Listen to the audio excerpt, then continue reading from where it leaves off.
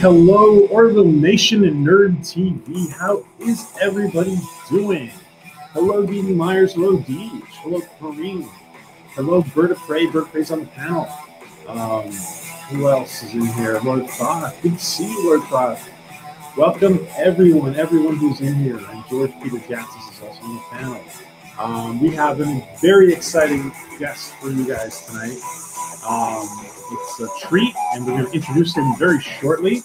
He is joining us from down under. So let me just bring in our panel, and I want to introduce, of course, you all know the great George Peter GATSIS. Hello, George. It's good to see you. It's been a while, my friend. How are you? Greetings. Yes, it has been a while, and I'm doing fine. I hope all is well with you. And greetings, chat. Greetings, DJ Myers, Lord Thoth, and I'm very excited to be here. I'm very excited with our guest. Yeah, we have an amazing guest tonight. He has done iconic work in the industry. He's a very humble and kind gentleman. He's a gentleman. He's quite a gentleman. And I had the privilege of meeting Wayne through Doomcock, through Overlord DVD. And I've been wanting to be able to connect with him more. And it's the fact that he's taken time to be with our humble channel tonight is such an honor. Let me bring in the rest of the panel. I want you guys all what you guys all know. The one and only Bird of Prey 5. Hello, Bird. How are you, my friend? Hello, world. It's Bird of Prey 5. Kapla. Doing good, PJ. Thank you for asking me here. Thanks for joining us. Yeah. And welcome, very George. Excited. Apologies again. No, greetings, Bird of Prey. It's all good. It's all good. Bird, do you want to tell us what's going on the Bird of Prey channel?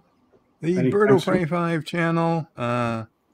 We just put up our usual weekly Star Trek Discovery review. Tomorrow we do our usual bed life stream in the evening. Saturday we have our Cinema Saturday. We'll be doing Die Hard because it's Christmas time. And then Sunday we have a usual Futurama Sunday afternoon stream. We watch episodes of Futurama. And that's it. Then Monday the week starts over again. Oh, I gotta intrude here. Bird of Prey 5, everybody, has an incredible music that he and Anti-Trekker have done. I think everybody should listen to it. That's all I'm gonna say because I was able to hear it for the first time. Was it a week ago or a couple of weeks ago? Dude, that was awesome. Which music? The one with you and the Anti-Trekker. I forgot the name of it. I gotta look it up. Quite a few of the music from my channel, Anti-Trekker's channel, comes from Piano Dean. Yes, that's him. Okay. Piano Dean. Yes, Piano Dean, a very talented person in our community. Puts out great songs. What a talent! What a talent! And it's a beautiful song. It's really, really catchy. Let me introduce, and we'll have to check that out. Let me introduce somebody you also know. He is a friend of the channel. He is he's a starting filmmaker. His name is Jack Beers. Hello, Jack. Jack just joined us. Hey, how you doing? Good to see you, my friend. Yes, glad to be here. Kapla, Jack. Kapla. Bird of Prey 5. Greetings, Jack. And Jack was responsible for that little short film that he put together with using cameos. He did a cameo challenge of a film, I guess. yeah, I did that too. That was fun. Gotta do that again. What's new for you, Jack, this week? Well, I watched the new episode of Discovery, and well, Yeah, it was exactly what I expected. Uh, I expect, with the Discovery Mirror World, I expected everyone to die. I expected the Guardian thing, stuff like that. Otherwise, I'm here enjoying my time off with you guys. Oh, come on, you got to admit, the moment you heard him say "I am," you just freaked out. I freaked out. I don't know if I freaked out. I was expecting it. I was actually expecting him to literally do that, to say, "I am the Guardian of Forever," because the episode before, if you paid attention to the newspaper, I think it was called the Star Dispatch. That was the same name of the paper that was used in the Guardian of Forever episode. Oh, wow. Yeah, so I was expecting it once I saw that. Let me ask you real quick before we introduce Wayne. Let me ask George real quick. George, is there anything new for George Peter GATSIS this week for your channel? All I'm doing is I'm creating props that are going to be appearing in my comic book, and I'm making actual physical 3D prints of them. And so, when are you launching your campaign for Joe King 2? I think it's going to be in January because I've been delayed with actually doing corporate work and helping other comic book productions get their stuff polished and whatnot.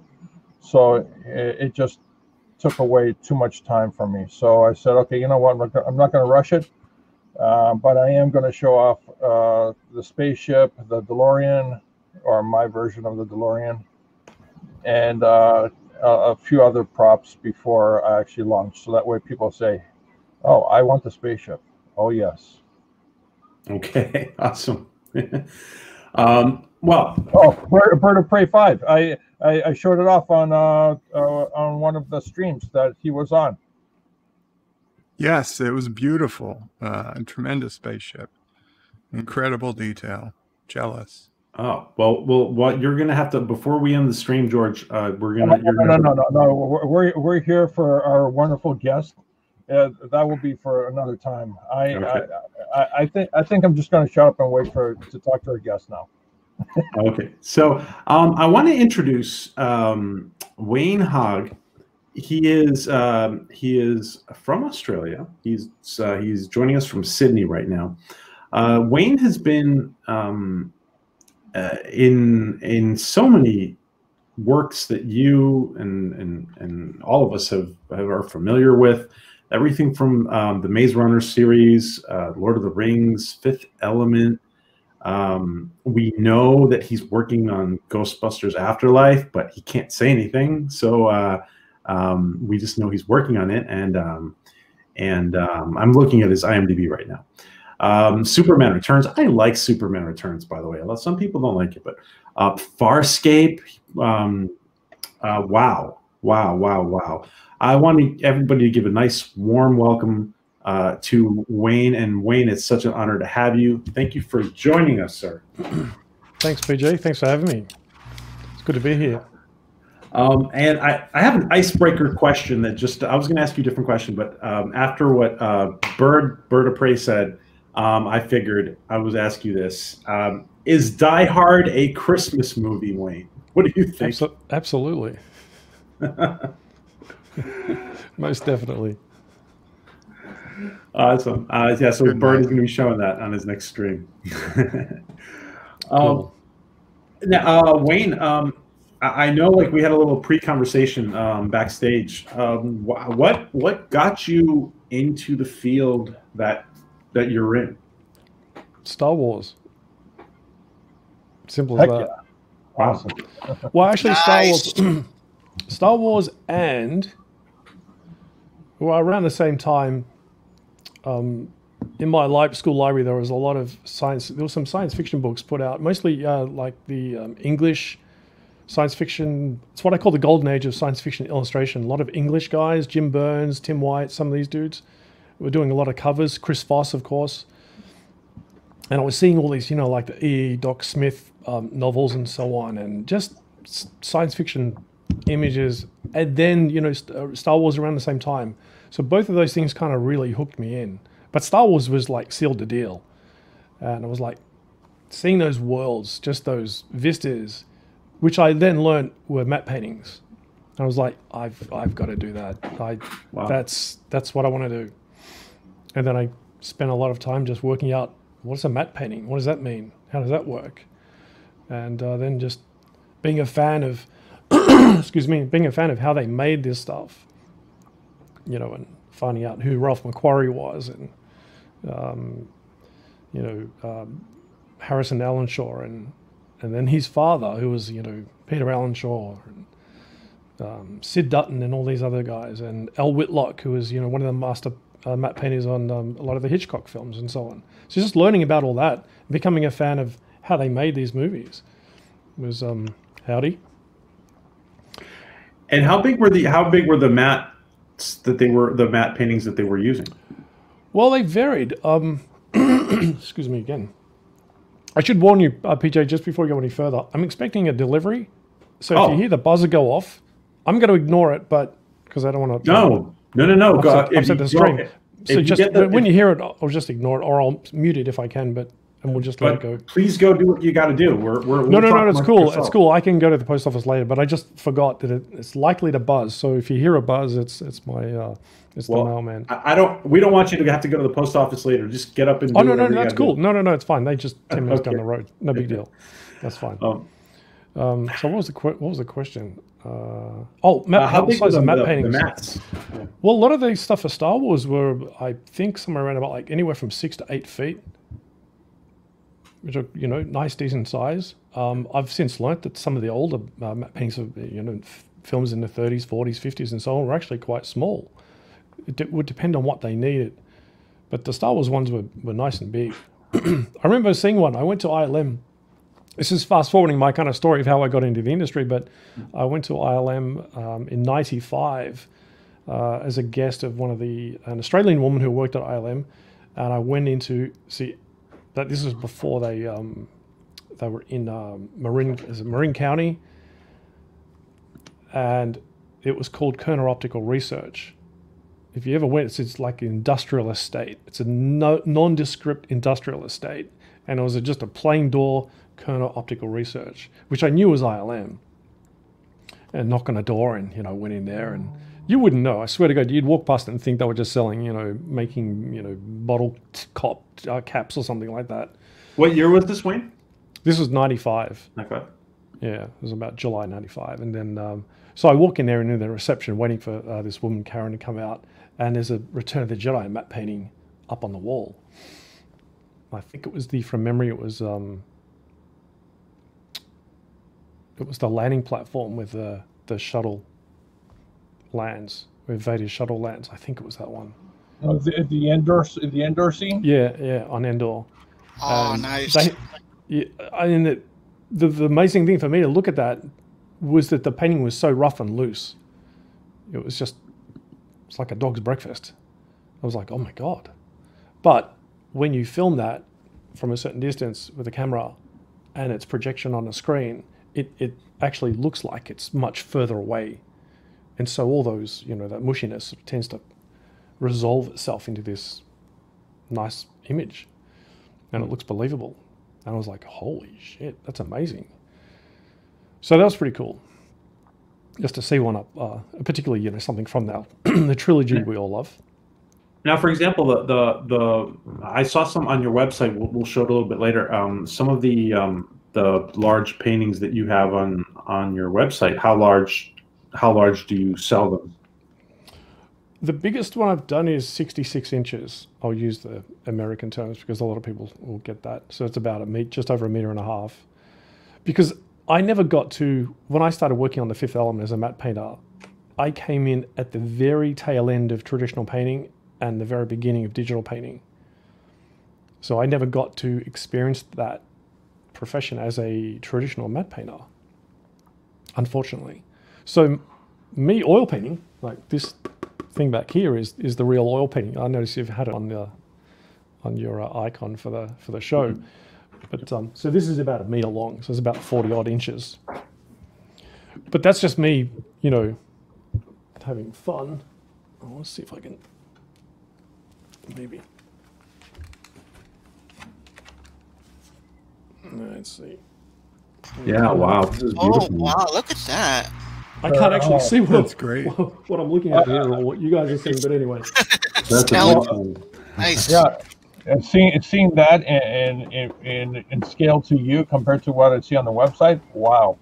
Yeah, well, that's only a sort of a medium-sized one. So you think of one another, you know, half that again, or nearly double that. So that's just me, you know, playing kind of traditional matte painter because I never got to do that when I was starting out.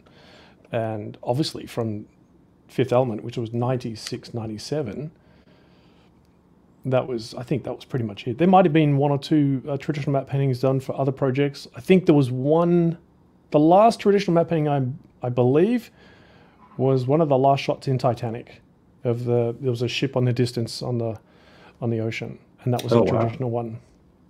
I think that might be the last traditional matte painting ever done. Everything after that was digital. With paint, huh? Okay. And they'd paint on masonite or they'd paint on glass, you know, reprojection and all that kind of stuff. So I missed out on that. Wow.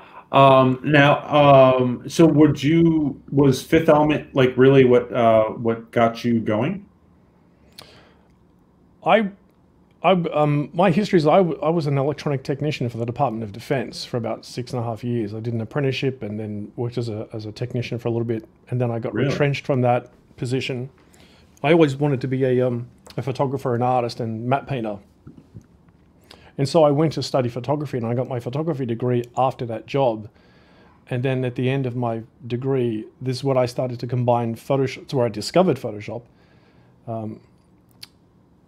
I was building miniatures as well and photographing miniatures and compositing them in Photoshop and photographing people and so on. And I created a portfolio that I took to the SIGGRAPH conference in Los Angeles in '95. And, excuse me, and all the visual effects companies were set up there. SIGGRAPH is a conference for everything from scientific visualization all the way through to fine art. And so I took my portfolio as 35mm slides, and I was lucky enough to get a job with Digital Domain, who had just done Interview with the Vampire, Apollo 13, you know, True Lies, all these really, you know, cool projects. And it was took about 9.5 months for the immigration process to go through before I had to leave the US.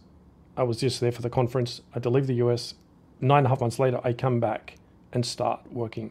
Now, they hired me within their new games division. So we're going to make some big science fiction game. And that turned out to be completely bogus. They had some other games going, but they just needed people that could use Photoshop and just work on these other games. And I was bitterly disappointed because I sold everything I owned to get there to work in, you know, a science fiction game, which I thought, well, that's a start. My foot's in the door, but that didn't exist. Monday morning, some guy says, hey, you're the new guy. Come over here. I want to tell you something. You just wasted your time.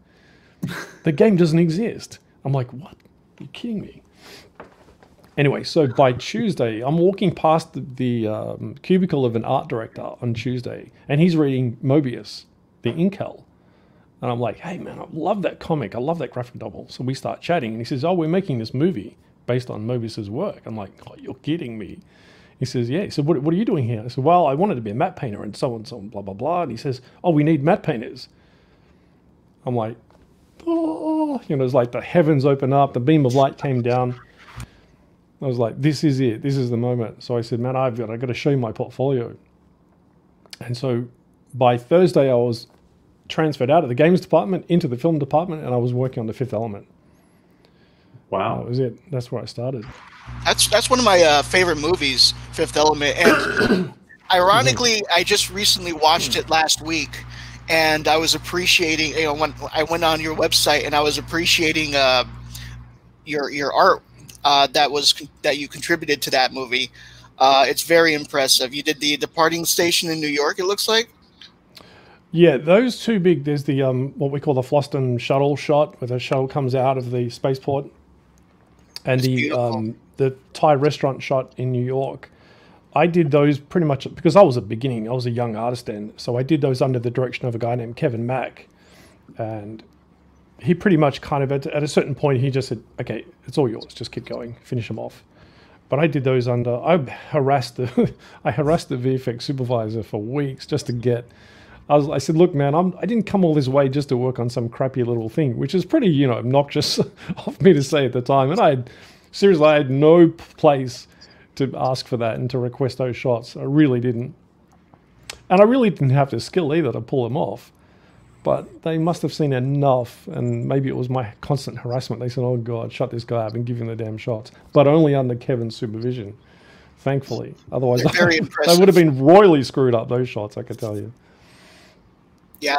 What kind of briefings do you get to produce these paintings? Well, for those particular shots, certainly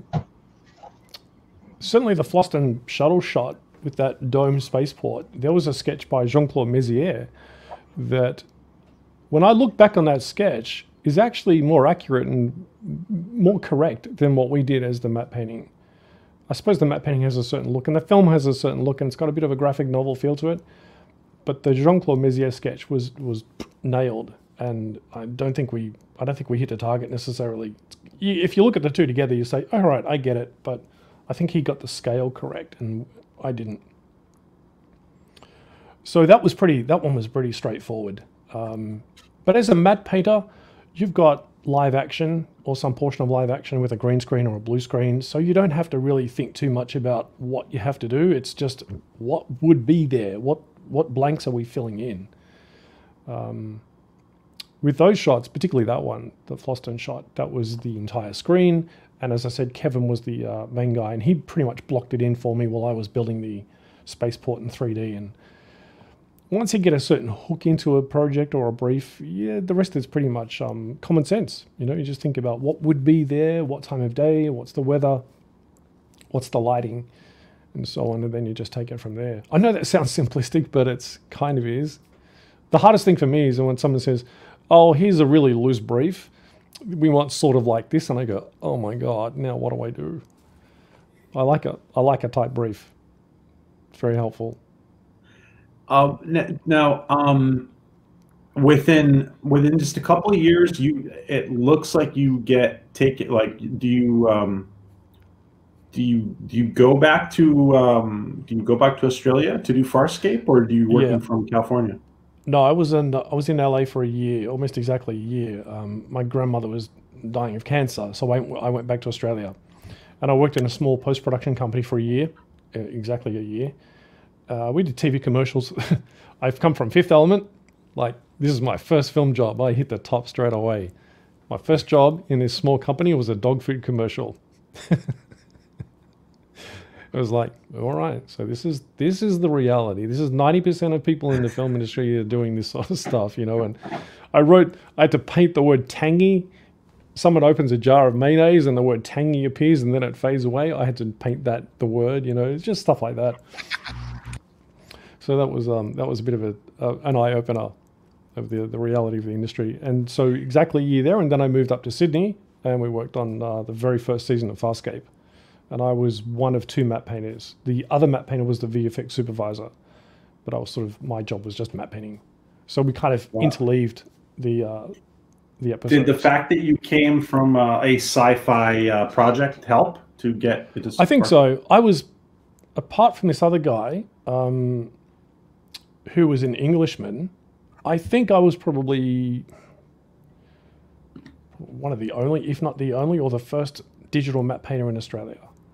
And so when I came back, that was, I think, a bit of a no-brainer when they found out that I was back in Australia and they were doing Farscape and they were looking around for people to do that sort of work. So it was easy enough to drive up and live in Sydney. If I could ask on like something like Farscape, how many like matte paintings would there be per episode or per season? Well, I only worked on the first season. It would vary on the episode. Some I might have just Dargo's ship. I think I put in the background into a bush scene at some point. There might have been like say 2 small matte paintings, and then on others there was a lot. What I tried to do and wanted to do, I didn't want to do and God not strike me down for saying this, but I didn't want to do the Star Trek thing where they reused the same matte paintings over and over again, or they just graded a daytime matte painting for nighttime. Now I understand why they did that, because they were mostly traditional back then. And so they couldn't exactly just go ahead and repaint another, matte painting of, say, the Klingon homeworld from 10 different positions in different points of view. As much as we'd love to have seen that, they couldn't do that. But that's what I wanted to at least attempt and try not to repeat the same matte painting over and over again. And the supervisor agreed. So we did our best to, not have to do that. So there's like planet scenes, to say a ship approaching a planet. We just varied those as much as we could. So there might have been anywhere up to maybe, say, 15 matte paintings in some episodes. Wow. Would be the max. But that'd be a lot of planets, and so on, of ships flying over planets and whatnot. You see the arc of the planet. But in terms of like full-on matte paintings, maybe 5 or 6, 4, it depends. But they were fun. Wow. Cool. Now, what is the hardest thing the hardest project that you've ever worked on? Or what's the hardest mission objective you've ever been given? It's usually the next project, because I always freak out about, am I good enough? Do I remember how to do this? Particularly working with a new client or a new production designer or something, because I don't do matte paintings anymore. I'm now concept artist. So I've gone from post-production to pre-production. So inventing this stuff is a lot harder. I find it. As a matte painter, it's pretty easy. Like I said, you've got live action, you've got all these things that are established. You know what's there. There's a script. Everything's done. There's dialogue. It's all established. An art director has pretty much established what a lot of this stuff is going to look like. But as a concept artist, you have to invent this stuff, and it's a bit more of a challenge. So anything to do with inventing architecture or designing architecture, I just start to get a bit of a sweat going. I like landscape, any skies, landscape, mountains, it's okay, but architecture is a bit of a worry for me, because I'm not really I'm a photographer. That's that's where I started, really. So the photographic aspect I love, but the designing of stuff, that's a bit of a challenge. Where do you go for inspiration when you have to make stuff up? Ralph McQuarrie, Sid Mead, Mobius, those main giants. There's always something you can always figure out or get some point of idea for some job. But usually, as a concept artist, the inspiration has to come from that script and that brief that you've been given, because you're trying to design something for that show and that scene or that location or that set. And so for me, I also teach color and light at a small school here in Sydney, and one of the things I tell my students is that you need to fall in love with the subject matter, even if you're not into the subject matter or you don't know anything about it. You need to find a way to fall in love with that shot. And so for me, it's lighting, it's color and light and mood. So it doesn't matter what era. It could be historical, it could be science fiction, it could be modern. It doesn't matter. I can find a way to fall in love with those shots and get into it, and composition of the frame. What's in the composition? Where is the camera? That's my hook in. That's my, I can love that for those aspects and not really have to know much about the content. Although I try to educate myself into the content. But by the way, when you said something really interesting that I think really, you didn't mean to do it, but it really touches a nerve with our greater fan community, and the fact that there's a lot of us feel that there are a lot of people working on sci-fi projects that haven't fallen in love with what they're working on, and as a creator, it means a lot to the fans. Like you just said, you really want to put your heart into it. If you're a professional artist, you'll put your heart into it no matter what. You should be anyway. And if you're not, maybe you should be doing something else. I'm trying to think of... so Wolverine. I worked on the Wolverine, and a lot of the scenes I had to do were, I suppose, modern day, even though it's somewhat a science fiction story, but it was mostly modern day Japan. That's not something I necessarily go out and paint myself. But so I want to, again, find a way to fall in love with the shot I have to create, whatever that might be, an interior, exterior, daytime, nighttime, who knows, whatever's going on, a train station. There's ways to make it, for me, really interesting that I can get my teeth into. And it could just be subtle things of artificial lights and how they reflect on some things and how it reflects on wet stone. And I can get right into that technicality of the painting side of things without really, with the subject not being my main interest, per se. So the image you've got up at the moment, that's one of the things I was thinking of doing at one point, was giving away, when I sort of transitioned out of visual effects and into before I became a concept artist, I was wanting to maybe go and become a photojournalist. Because again, photography is that other side of my, creative interest. And one of the things I wanted to do was go and shoot all that shipbreaking around India and Pakistan and all that kind of stuff. And that's what that is. Oh, wow. That's that shipbreaking taken to the nth degree of these big behemoth ships that have just been dumped on a planet and broken down. Are your paintings the first time the producer, the art director, and the art departments, everybody, is your stuff sometimes the very first design, props, elements that they've experienced for the production? Sometimes. It depends on what point of the production you're brought in at. I've just recently been doing a little bit of work on Green Lantern. I can say I worked on it, but I can't tell you anything about it. But and that's at the blue sky stage. That's just like whatever. Just start coming up with ideas and invent stuff.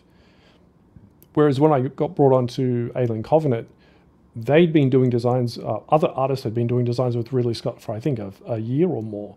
And so by the time I got to it, a lot of things had already been established. So I was pretty much just putting the pieces together and reframing and composing and lighting and so on. So there wasn't a great deal of invention on my part for Alien Covenant.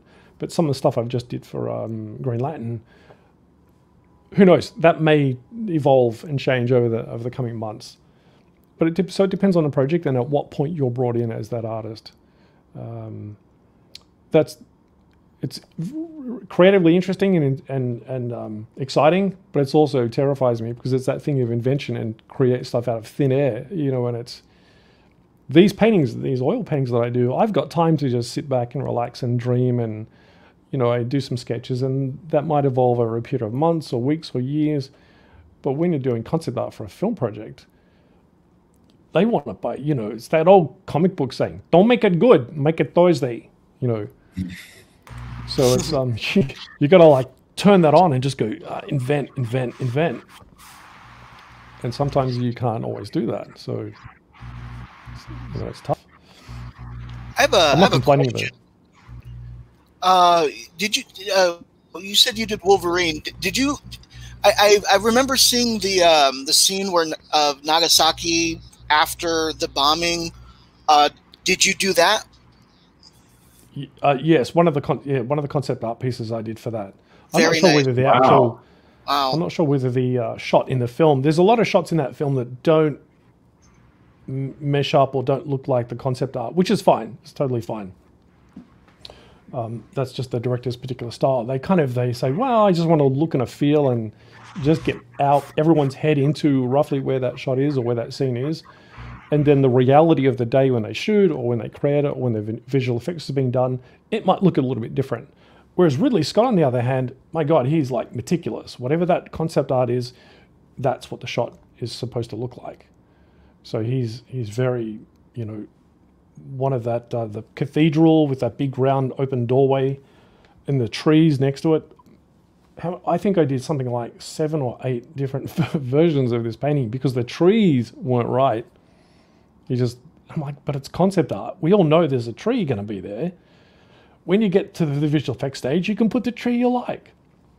Why do I have to get that tree right? I'm just sort of showing, yes, there's these trees that are roughly right. And they're like, nope, Ridley wants his trees just so. So, wow. Whereas Wolverine, it's a little bit different, Wayne, Padawan Learner asks if you said what sky burial is. Sky burial is it's a term used for the Tibetans use that. They call a sky burial is when the spirit has gone from the body, and then they recycle the body, and they'll cut up a human body in these pits or these places, and then they throw out the bits and what's left of the body, bones and so on, out to the buzzards and the dogs and whoever's going to eat it. So it's this recycling of the matter. The spirit's gone, but the recycling of the matter. So the Sky Burial series in my paintings is, I've got this sort of loose story where there are some kind of sentient AI in those ships that may have, I don't know, somehow dissipated, but they're dead. So it's the same kind of thing. You're pulling apart these ships, the body of these ships, into scrap, into whatever, just like the Tibetans do with these, sky burials. So in that story, the people there believe or think that these ships have some kind of spirit because there was an AI. They had some level of intelligence. Very loose idea, but that's where that came from. Wow. The painting we were just looking at before, Wayne, is amazing, and Purple Valkyrie was talking about the detail. Can just because I'm not familiar. I'm not somebody who's familiar with extremely familiar with this technically. How long are you spending on the detail in a picture, like in a painting like this? Let's see. That one probably took. That was about a month. I was doing these, in between other film work and so on. So that's not that big. That painting's about 1 meter long. So it's about 40 inches, I think. So it looks more detailed than it really is. Yeah, well, it looks pretty detailed. I love it. Yeah, very it's detailed. Beautiful. It's beautiful. I was looking at this closer, like when you see the people up with the ropes on the ship. I mean, it's so beautiful to see. For me, it's so beautiful to see science fiction represented in such a traditional form of art. It's beautiful for me. That's amazing. Well, that's kind of harkens back to matte paintings that I loved so much. I mean, if you saw that as a scene in a film, obviously the characters in the foreground and that foreground sand dune would be real. They'd be actors. You'd have a camera set up, maybe some people in the background, and then the rest would be a matte painting. So I just always saw these as scenes in a film that obviously don't exist, but I'd love to see exist. I'd love to see on the screen, but it's not going to happen. So we don't do traditional paintings anymore. But that's just me getting off on wanting to paint traditionally. So now let me ask you this: what happens if you get inspired now with certain things? Do you just go off and do unsolicited things that are just because you're inspired to do them? I haven't done any oil painting since 2015. It's been a while since I last touched that project. I got some life things happened, and I also started to get very busy, and I started to get a lot more film concept artwork. So it's just, and I moved out of the place I was living in. So there I had a decent studio. Now I really don't. Even though I've got the painting set up behind me with an easel, I actually haven't painted here since I've been in this apartment. But I'm starting to get the itch back again. But I'm also interested in painting landscapes. When you're indoors sitting at a computer, I've got this giant 30-inch screen here, and I'm locked at this desk, hours and hours and hours every day and every week. All I want to do is get the hell outside and just, do something else, breathe fresh air and paint trees and mountains, Now, have you ever been inspired to write a script of any sort to go hand in hand with some of the art you're doing, or is that not you? Like I said, there was this vague sort of concept of the Sky Burial stuff, and I've got several ideas that I've sort of been throwing around for a little while. Nothing coherent, nothing particularly concrete yet, but yeah, I'm dabbling. Wow. But yeah, whether that ever sees the light of day, who knows? I might be able to paint, but write? Yeah, I'm not sure. We'll see. When did you start drawing? Well, let's see. I was year 9. I think it was year 9 or year 10 of secondary school. I actually stopped drawing. I'll give you that answer, because for any of you young artists out there listening, don't be intimidated by someone else that can draw better than you, because I let that happen to me. There was this guy in my class. The assignment was draw your name in a material, say like stone or metal or something, right? And I just drew my name in blocks of stone. One of the letters had fallen over, they were all chipped, you know, there was cracks in the stone and so on. And I was pretty proud of that. And then I get to school, you know, the next day, and there's this kid, Chris, and I'll never forget this because his name was drawn in this thing. Take a piece of aluminium foil, scrunch it up, unwrap it, and scratch the name Chris in that, and then draw that with a pencil, like every little facet, everything shaded absolutely perfectly. And I thought two things. One, technically I couldn't compete with that, and I couldn't have come up with that idea. So conceptually I thought he was way ahead. And that's when I started to think, maybe I should just do photography. Wow. And so I pretty much kind of let the drawing side of things drop away and then got right into the photography side of it, which is in some ways a bit of an advantage, because when I became a matte painter working in the film industry, well, photography is a big part of that. So, but I regret stopping that for many, many years. And it wasn't until I started working as a matte painter, I had to start to learn to draw again. And I'm still terrible. That's a good life lesson, though, for everyone. But you just right, because someone said to me years later, they said, well, his mum could have come up with that idea. You know, he could have gone, Mum, I don't know what to do. And she probably had a bit of foil, and she said, here, scratch your name in that. And there you go. Or she did it, scratched it, and he just copied it. You know, yeah. How do I know? Yeah. I just assumed that was his idea and that was his technique. Well, obviously his technical execution, which is one thing, but the idea was the thing that, wow, that's, damn, wish I'd thought of that. You know, could have been anyone. Now, for example, for a project, I was just really curious about this one, Wayne. When you're involved in a project like Maze Runner, where the whole world is new, what was your contribution there? Not that particular layout. One of the major contributions I made to that film was the design of the poster.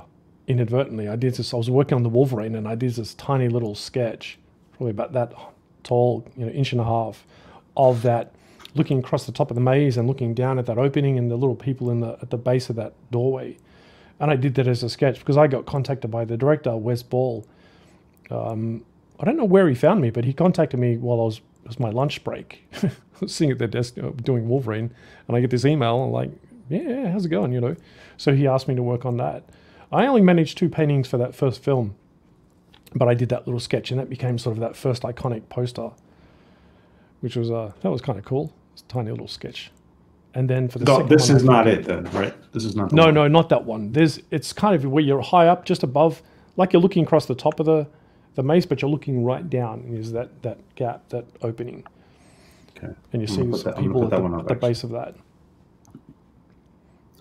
And then the second film I did another painting which became also, or they used a variation of that as the poster for the second film.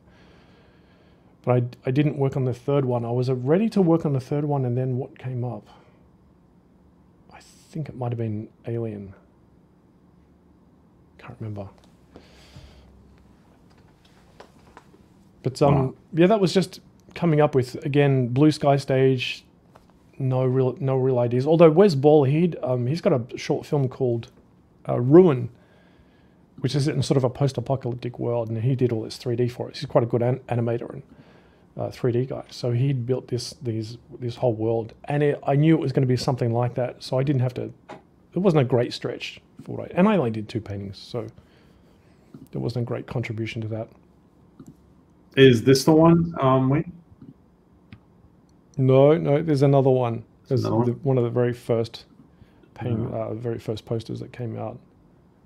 I don't have the sketch handy. Or do I? No, it's in the sketchbook somewhere. Does it have? But does it have the people in the picture, or just the maze? Yeah, but they're really small. It's like they're way down the bottom. So we're okay. similar sort of viewpoint. We're looking across the top of the maze, and where that opening is, that big door, you're sort of like looking way down. It's like a high viewpoint looking down. I see it. Okay, I think this is it. Okay. But because I thought that some of the concepts for the Maze Runner were, they were quite impactful. They were impacting. Oh, he may have had a whole ton of other people doing stuff after the fact. He brought me in just before, a few weeks before Christmas. I think. What year was that? 2014, I think, from memory, something there. 2014, 2015, and they messed me around with pay. They were going to pay. I should have been paid before Christmas, obviously. It's the kind of thing you want. You need to be paid before Christmas. Yeah, it's sort of like that. That's not quite the one, but there's one like that. Oh, okay. And they messed me around with pay, and I was just having this damn, constant email battle backwards and forwards between myself and the producer. And the director was kind of missing in action, and he was the one that hired me in the first place, and I really didn't have anything to do with the producers. But when it came time to pay, I was shuffled off to the producer, and they're like, well, we'll sort you out as soon as we can. So I think I was too much of a pain in the ass for them, and they just said, oh, that's enough. We don't want to work with this guy. The director did. He called me back for the second film, but I think that particular moment right through Christmas, I was like, come on, guys, this is, it's not on. You wanted the work. I delivered on time.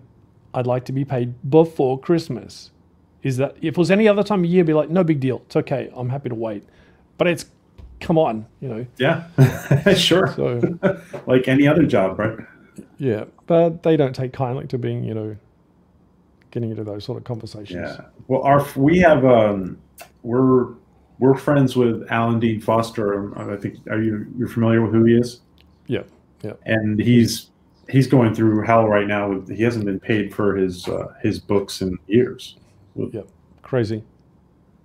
Madness. So, unfortunately, sometimes the creators come out on the losing end, or and I don't want to get focused on this because we know that Alan hasn't figured his stuff out yet with Disney, but if stuff like that is happening to people like Alan Dean Foster, what's happening to the little guy? So. Oh yeah, look, no doubt there was stories of visual effects companies that go broke and they don't pay people, and games companies that do the same thing. And I have to say,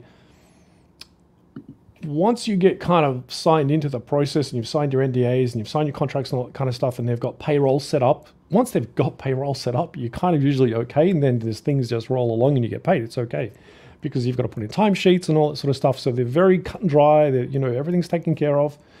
But sometimes you just look through the cracks. Sometimes they miss you, particularly if you're from Sydney and you're not in the US or you're not in Europe. I've slipped through the cracks a few times. You're waiting for pay, but for the most part, I just let it go. It's okay. I don't argue. But that one time, I was like, come on, guys. But yeah, as far as Alan's concerned, so this is the weird thing. See, now publishing as an author, he probably knows this, and I've done the odd book cover here and there, and the publishing industry is really on top of that whole rights thing. Like, I did a book cover for an author here in Australia called Matthew Riley, and one of the publishing companies, I think it was Orion in the UK, published their version with my painting. So that was secondary usage rights. And what I was going through paperwork one time, and this was like a couple of years after the original hardback publication, and I went through the contract and it says, if we decide to republish this book as a soft cover and reuse your artwork, we will give you 50% of that fee again. And I'm like, wow, I didn't even notice that. They were offering free money should they republish that book. And I went back and I went through the web and I had a look. Sure enough, they'd republished it, and I sent an email and they went, oh, we're so sorry, we completely forgot. And they just said, please make us out an invoice and we'll send you the money. So that was in their contract. They would pay me more if they chose to do something else with that book and use that artwork. And I found most of the publishing companies are really on top of that whole rights thing, and that they absolutely pay their authors. But it's this weird Disney kind of author working for Disney or doing stuff that Disney is using material of that isn't. Yeah. Not that I'm aware of. I have no idea what his arrangements are, but yeah, there's this weird middle place that he's caught in, I think. He's not working for a publisher directly, and he's not signed up to work with that film studio for a particular project. He's not on payroll. Somewhere he's caught in between in this little black hole. It's nasty. Yeah, it's interesting. I've been saying for the last year that sometimes it feels like Disney has only bought like a license to use Star Wars and not really the product. I don't know. Well, that would I'm not sure. I would imagine that they've bought copyright, that they've acquired full copyright of Star Wars. But yeah, I really don't know how that would work as an author of other Star Wars material. I would imagine that all those boxes should have been ticked. But again, he may have slipped through the cracks. Now, have you ever taken your original concepts, unsolicited original concepts, to somebody like that, to an author to develop or an idea? Have you ever done anything like that? No, not yet. There's a couple of. I did some covers for the English magazine called Interzone. And through that process, I got to know a few of the authors that were submitting short stories and so on. And a couple of them sort of said, hey, listen, if you ever do anything, hit me up and let me know. I can write, you can paint. So that's a possibility. We'll see. But I haven't gone out with any of my material yet. I just don't have enough. I do it when I'm free, when I'm not working on the film projects. And like I said, I haven't painted science fiction since 2015. That was the last one right there. Huh. So I gotta say, I love this painting. That's inspired by two artists, Ralph McQuarrie. There's a book. It's not the Star Wars books. There's another big compendium of Ralph's work, and I think it's one of the first pages. There's a vehicle. It's like a 2-3 man size vehicle, and it's got treads. I think it's sort of got similar to that shape. It's reminiscent of that shape, and it's in grassland. And apparently it was one of the first paintings that George Lucas saw of Ralph's. And there's a character in the foreground. It's sort of almost a stormtrooperish like outfit. And it was one of the paintings that inspired George to use Ralph to do the work. So there's that. And then there's another painting, or a couple of drawings and so on by Chris Foss. So it's a sort of an amalgam of those two artists that I really admire. Wow. Yeah, Gap Stargate. Gorgeous. Yeah. It is, yeah. George, as an artist, any comments on this painting? Yeah. In your mind's eye, if it's yes, is that's that the mail? No, just keep going. I'm going. Okay. All right, fine. Okay, in your how close do you get in your mind's eye? Because I'm asking, because as I draw my stuff, I know at a certain point I say to myself, okay, I gotta let this go, because if I keep at this, it will be forever before I get my mind's eye onto the page. I did a small sketch of that first, which was pretty close to that composition, actually. The proportions were all off, but at least the composition was pretty much there. Sometimes, as they say, they fall off the brush and they just kind of appear. Now, I will say that I'm not adverse to using 3D software when it comes to composing scenes like that, because that's what I do professionally. I use 3D software, I use Photoshop, I use whatever I can to create that visual scene. How I get there is however I get there. And one of the things I love doing with the film concept artwork is, I guess, the cinematography side of it. It's my photography background coming in. And for that scene, I set up sort of the rudimentary model of the vehicle and just some basic blocks and shapes for the background. And then I set up cameras.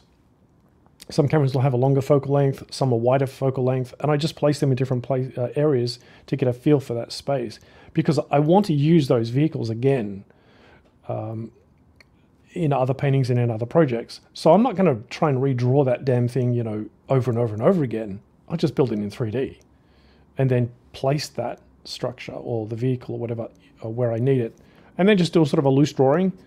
over that, and then take it into the oil painting stage. And then once it gets into oil painting stage, it starts to take on a life of its own, and that's when things start to change, and I can, recompose on the fly or change lighting or things like that. That one seemed to sort of pop out pretty well, but others, there's another painting which I call Sky Burial 2. That I just rehashed over and over again, trying to get that to work, and I did lots of little sketches, and the main idea was there, but I just couldn't get it right. It just took ages to get that right. And then I ended up scrapping a painting that was about 1 meter wide. I threw it away, started again. I went much bigger and flipped the composition. So okay, you do realize the scraps that you consider scraps are gold to us, and also what 3D software do you Maya. use? Oh, fantastic! Yeah. So do I. No, that's not from Homeworld, by the way. None of this is ever. I also get asked, is that from what's that game? Damn, there's a 6-wheel vehicle in another game, and I can't remember what it's called, but I keep getting asked, is that from that? But no, this is a definite little homage and inspiration of Ralph McQuarrie and Chris Foss, that one. But I've got that vehicle. I've actually done recently a small concept art video tutorial using that model in a painting, and I'm about to do another one actually. So I'll use it for many different things. Fascinating.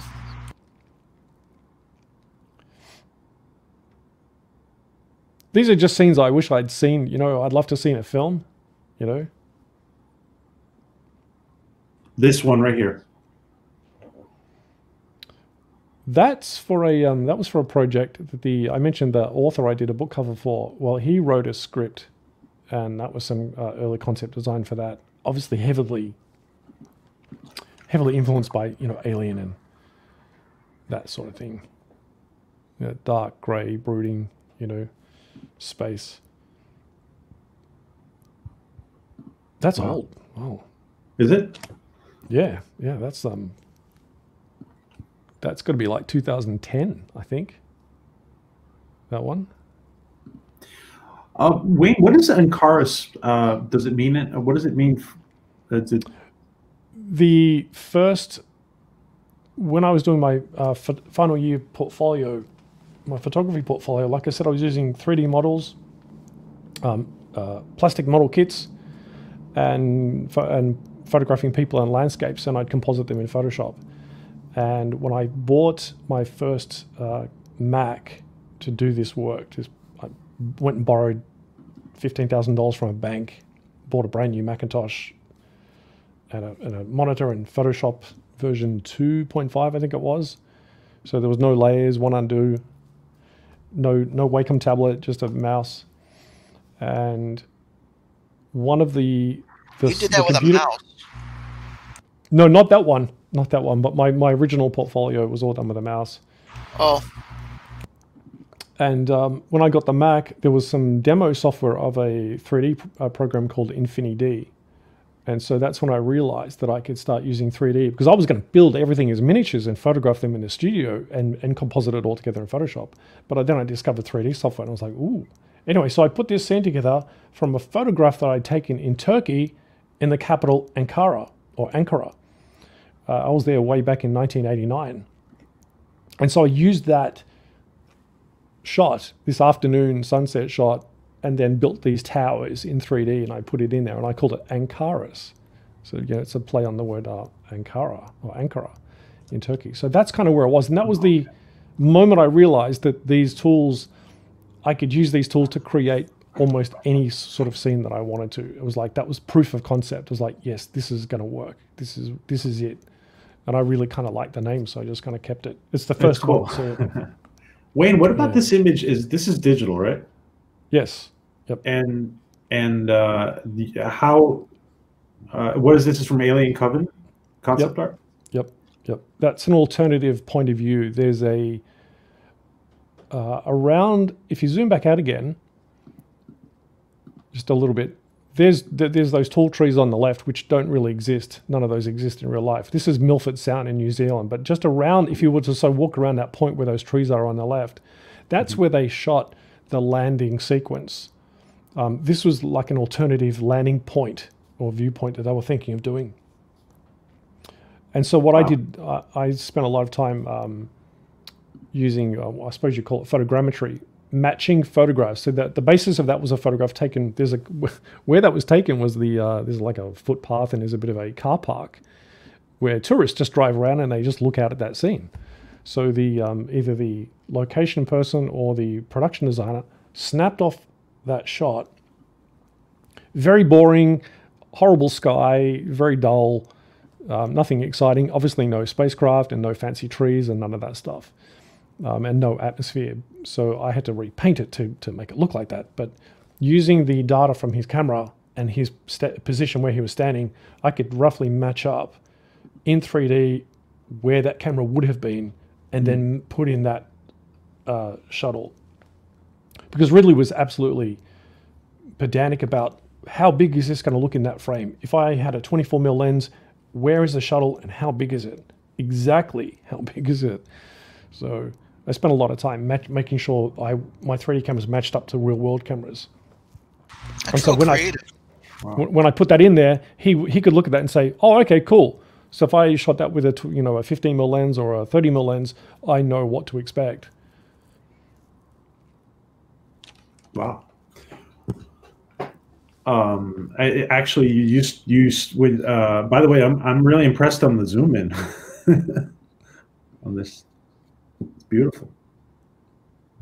Yeah, so there's a lot of there's some painting. I photographed tons and tons of skies. So there's a lot of sky stuff up there that I've photographed from storms and things. There's a storm around here today at the moment, actually. Oh yeah. Obviously, painting. There's painting aspects. There's photo bashing. There's a whole bunch of stuff. So.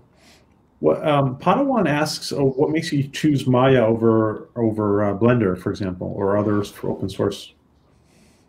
Good question. When I was working on the Fifth Element, I started using Alias Power Animator, which is the precursor to Maya, and that was on SGI, and that was on their systems, and it cost a megabucks to use and to buy.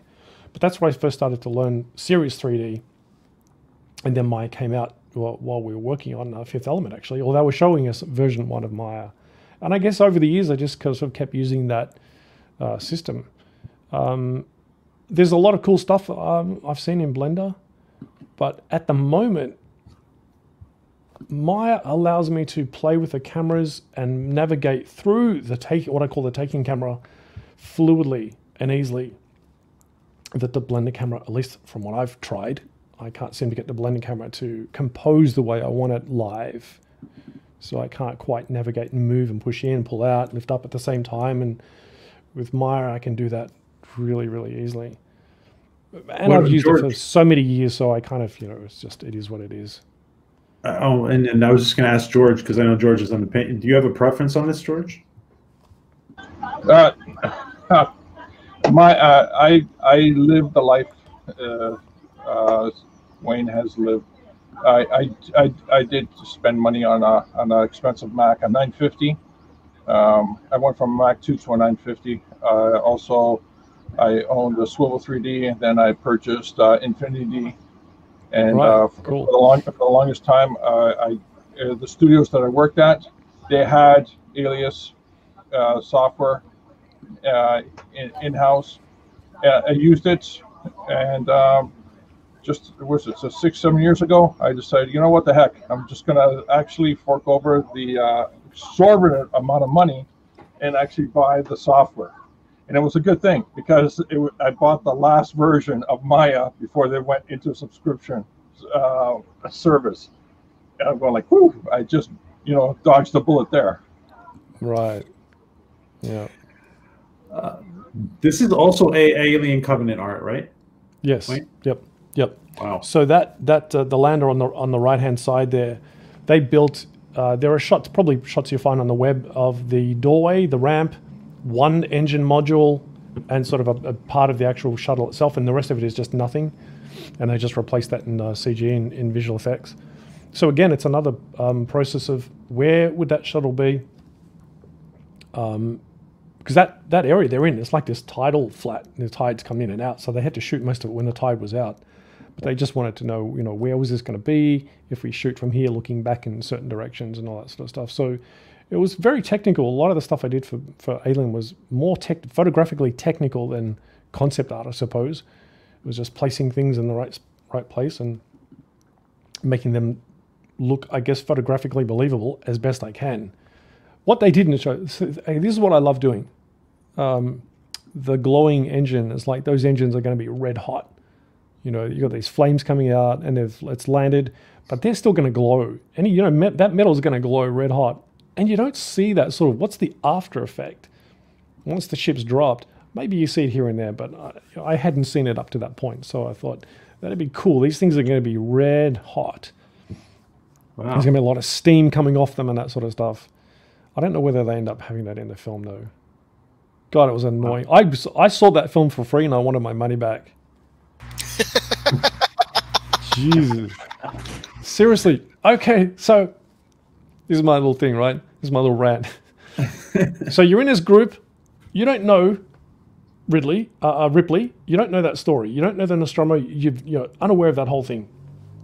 Except for maybe David, because he's the only guy that's been, pre-warmed up to this stuff. So you're in this group and you're walking up this mountain, la-di-da, la-di-da. One, the scientist and the soldier get left behind down the bottom somewhere. And these guys climb up the mountain and they see the derelict, right? As far as they're concerned, this is the first time humanity has ever made contact with an alien artifact or intelligence of any sort that we know of anyway, at least from what I can tell of the lore of Alien. So they're up there and they're going, oh my God, and they're walking through, blah, blah, blah, and they find the, what's her name's diary or whatnot. But this would be mind-blowing. This would be the most mind-blowing thing you've ever seen in your entire life. This would just blow your socks off. And then they get the call from the guy downstairs from below. Oh, so-and-so's sick. I'm going to take him back to the lander. Oh, no worries. We'll be back. We'll come down. We'll be there in 10 minutes. We'll be right along. No, you wouldn't. No way. You'd be like, I don't care. Let him die. We've just found an alien spaceship here. We're not alone in the universe. Right. He can die. We don't care. We're not coming down. We're staying up here. That's it. That would be end of movie. But they just go, oh, all right, no worries. We'll be down in a sec. Jesus. What is your? I know you're maybe not hardcore sci-fi fan, but what are some of your favorite sci-fi franchises or? Star Trek, most definitely. Yep. Star Wars, as I was saying to you guys before in the beginning of this, I've still got the original Marvel Star Wars comic books. I've got all the 107 issues in the annuals. Wow. I've still got those tucked away in boxes. And some of the Dark Horse stuff that came after that was pretty cool. But once I discovered Star Trek, and I probably don't know as much of the lore of that as some of you guys, but I do love it.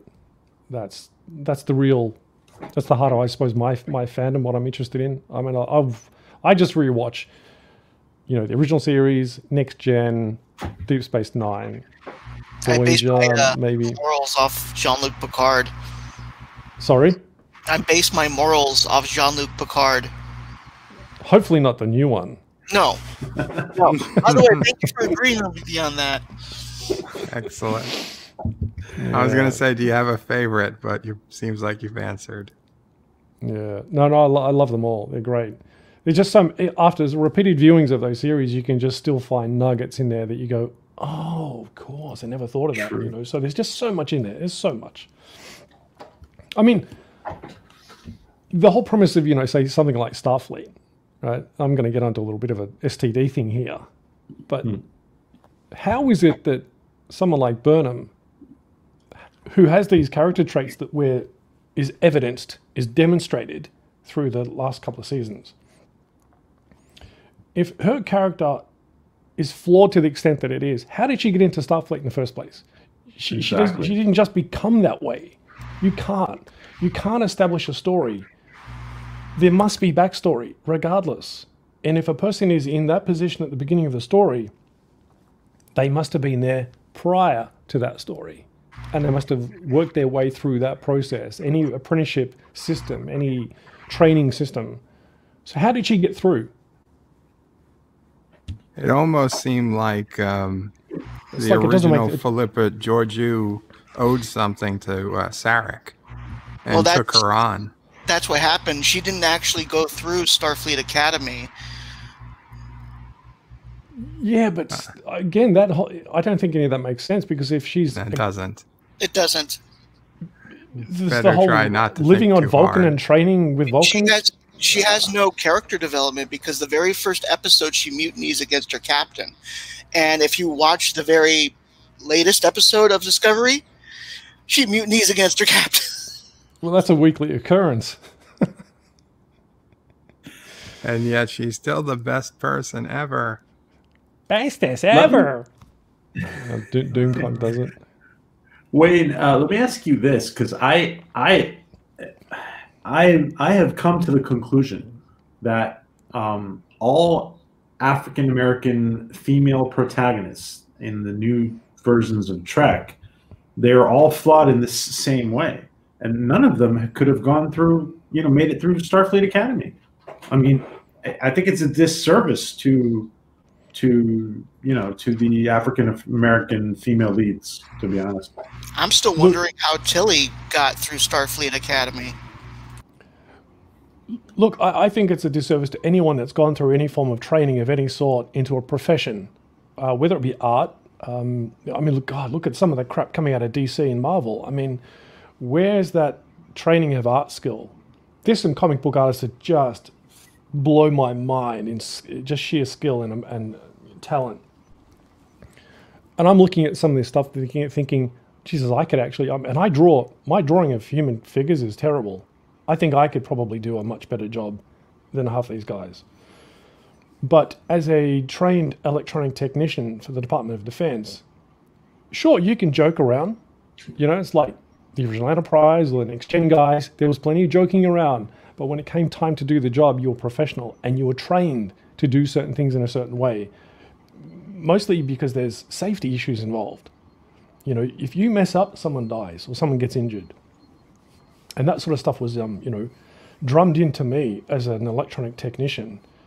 As an example, one day where I worked was an ammunition factory. We made ammunition for the Army, the Navy, the police, everything from 9mm, 7.62, full 4.5-inch shells for the Navy, hand grenades.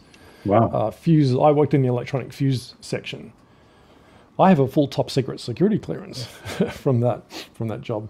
And there's one part, what they called the powder room. It wasn't one room, it was an entire area of the factory. And there were large embankments of earth built up around that section. And every single building had copper strips inside the rooms, around every hallway. And you had to wear these special conductive rubber overshoes over your shoes. And you'd be constantly walking around touching these copper strips to discharge any static electricity, because the gunpowder almost becomes aerosolized. It just is fine. It just floats in the air. One spark, boom, it's all off. So you're trained to not do certain things or to take certain precautions. And that doesn't happen overnight. You just can't get in there and have a 1 hour, briefing.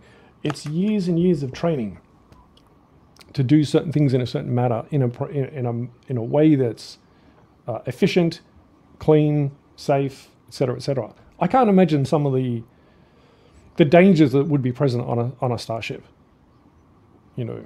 Sure, they're technologically advanced, but there are still dangers. And I can't imagine they let these buffoons just be in control of this stuff. Seriously. Vance seems to just let them do whatever they want. That Admiral Vance. It doesn't make sense. I mean, I do work on my own car. I haven't let a BMW mechanic touch my car for the last 7-8 years. Oh wow. And so I'm very conscious about how I jack the car up, how it's supported, secondary safety measures in case the jacks fail, all that kind of stuff. There's procedure just to fix your car. You know, and if you mess up, if you forget one thing, like I did once, I forgot the handbrake and the thing rolled down the ramps and hit my little storage, you know, area and just wrecked the gate a little bit. Wasn't bad, but it was a mistake. And had I been behind the car, I could have had my legs broken, or I could have died. Just one little thing. It's just training.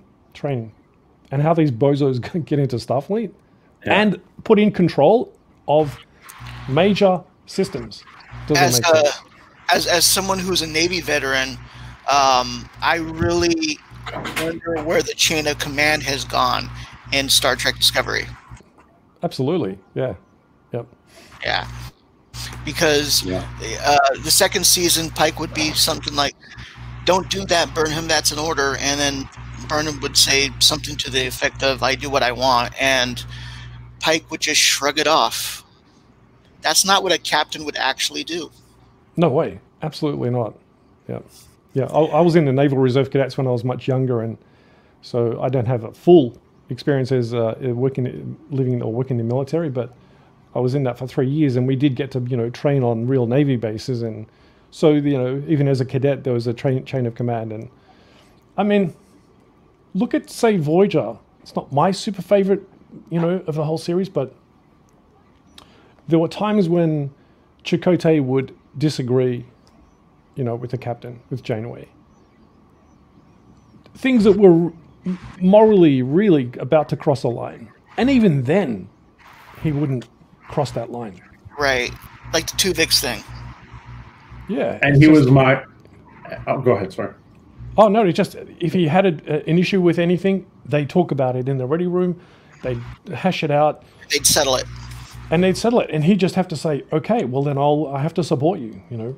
Right. And he used to be Maquis, and they were so far away from the Federation, and they still, you know, followed things to the T. Yep. Yeah, they didn't fight it. They didn't fight amongst each other much. Right. Exactly. I mean, I think there might have been the odd episode where there was a little bit of a mild mutiny. But boy, they had to really be something seriously on the line for that to happen. It wasn't. B'Elanna did something. I remember B'Elanna doing something to where Janeway was like, "If you ever disobey my orders again, I'm gonna demote you." Yeah. Yep. There's consequences. Wayne, Gap Stargate asks, have you ever watched Dark Matter or Stargate? Do you enjoy those?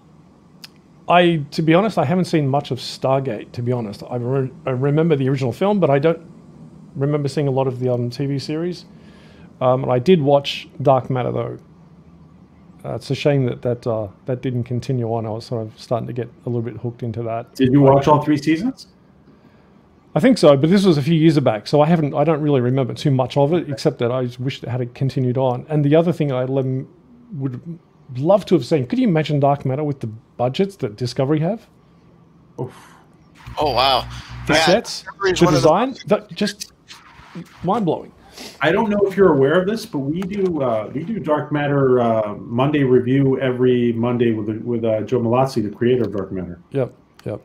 And you're welcome to join us on a Monday if you want. Wayne. I'd have to brush up on the show. I have nothing good to contribute with that. But yeah, I thought it was a really good show. It was just really starting to go someplace, and I really enjoyed it. I wanted to put up this image, Wayne, is from... Oh, wait, this is the right one. Yeah. This image is from the second movie, correct? Of the... Yes, second Maze Runner film. Yep. Yeah, that was just in the story, I believe. It's the main character ends up in these tunnel systems, and he's with this other girl, and they get separated from the rest of the group. And it's just, you know, old subways and so on, and the tunnels have collapsed, and there's debris everywhere. How long is it? Just out of curiosity, how long is it taking you to work this image out, if we may ask that? It varies, and that may have been, say, 3-4 days, and that includes any feedback from the director or the production designer. They might say, "Oh, more of this, less of that," you know, make it look colder, you know, that sort of thing.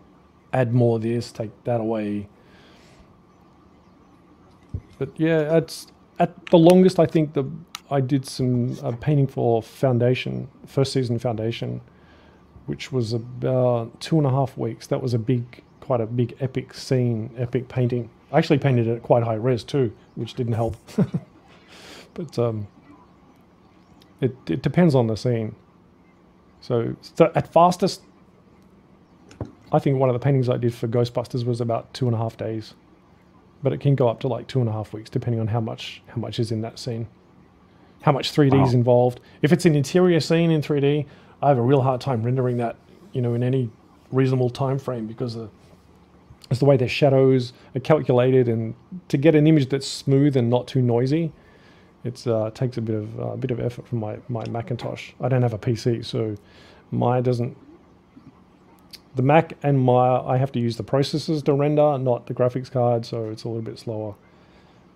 But yeah, it depends on the scene. How much of it's painting versus how much is 3D, how much can I photo bash in there?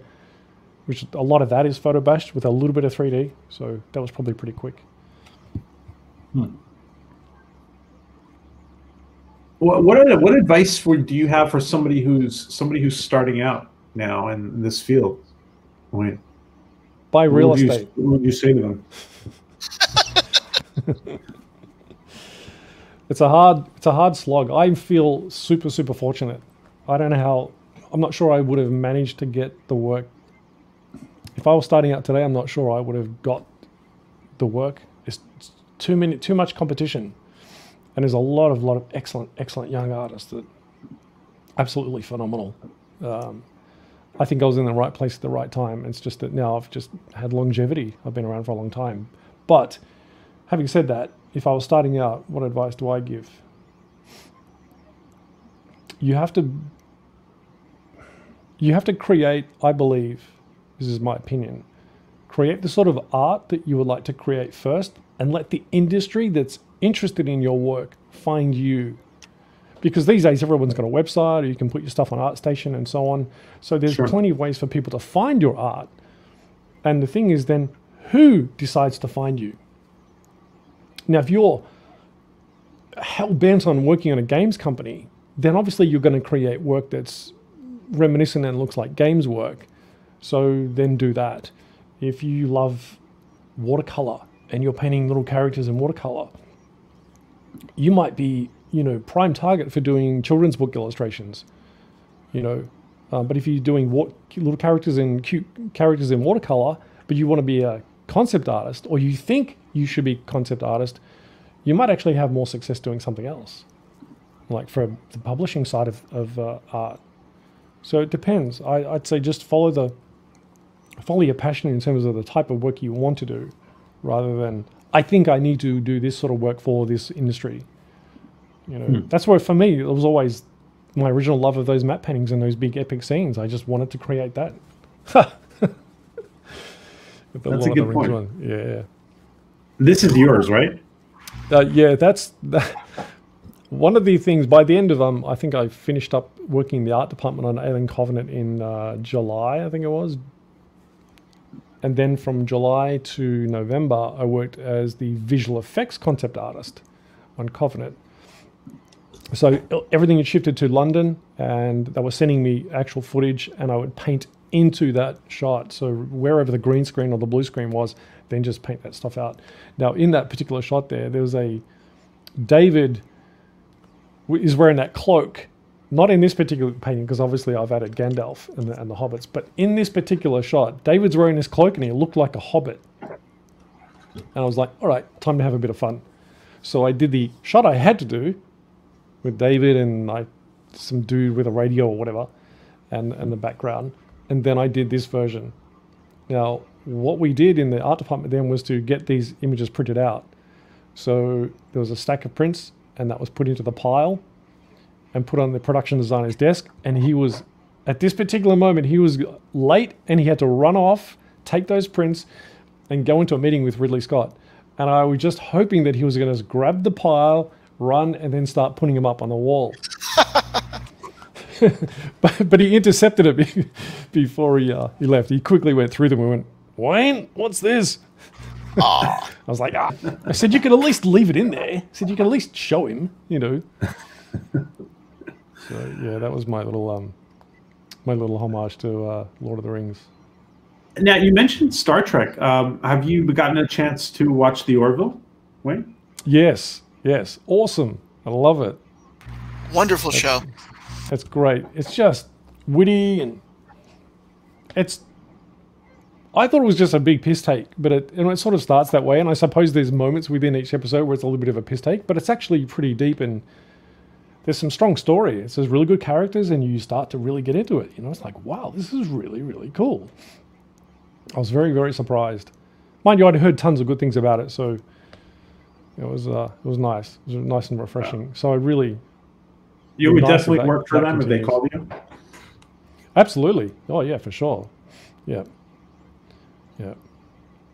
And that seems to be... I'm getting most of my work with TV series at the moment. So even though I just came off working on Dungeons & Dragons, which is a film, everything's going streaming. So it's a TV series. Wow. So after Ghostbusters, I did the first season of Foundation. I'm on the second season of Foundation right now. I've just done some stuff for Green Lantern, which is a TV series, a new one. And I'll probably go back to that at some point as well. I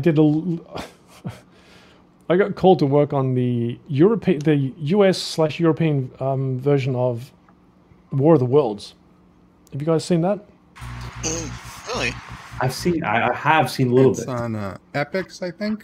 I watched several episodes. There are these little kind of dog things walking around, you know, in London, and there's some big, like, I can't remember what happens, but most people die on the planet, and there's a few people left. And so I got called to work on that. I thought, wow, that's pretty cool. War of the Worlds. That's a nice, you know, interesting project.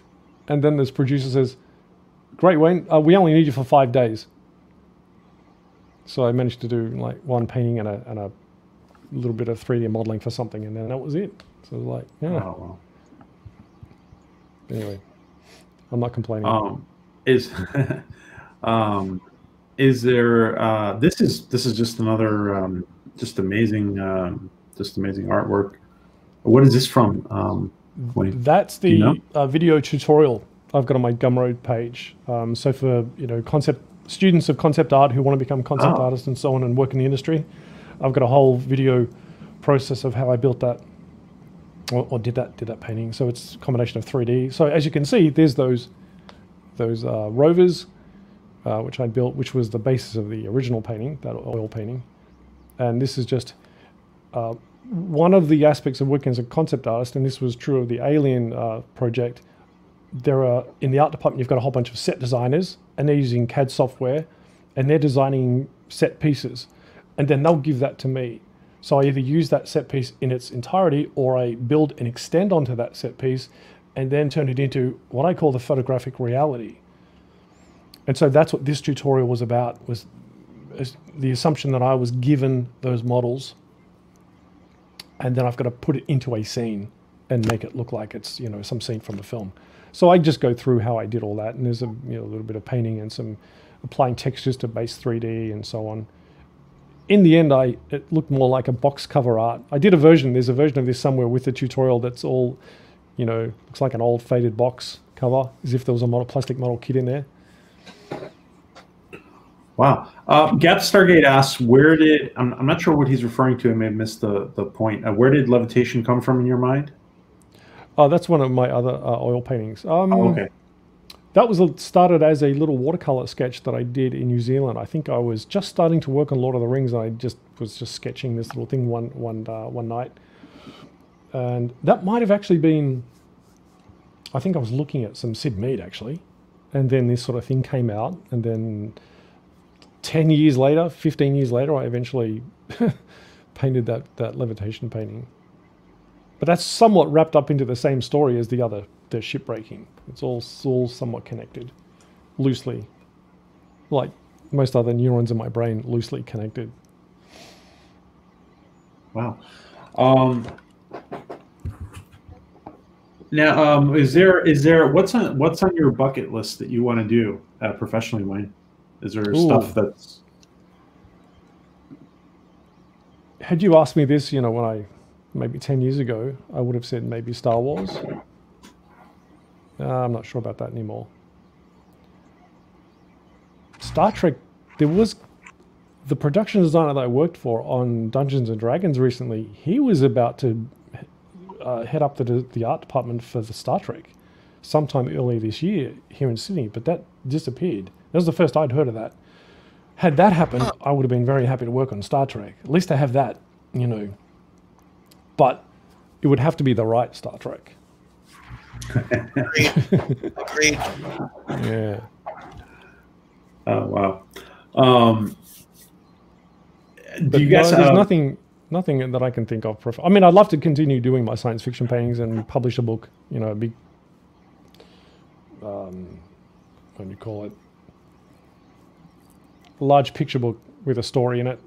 That would be something I'd love to do, just to get that done. Wow.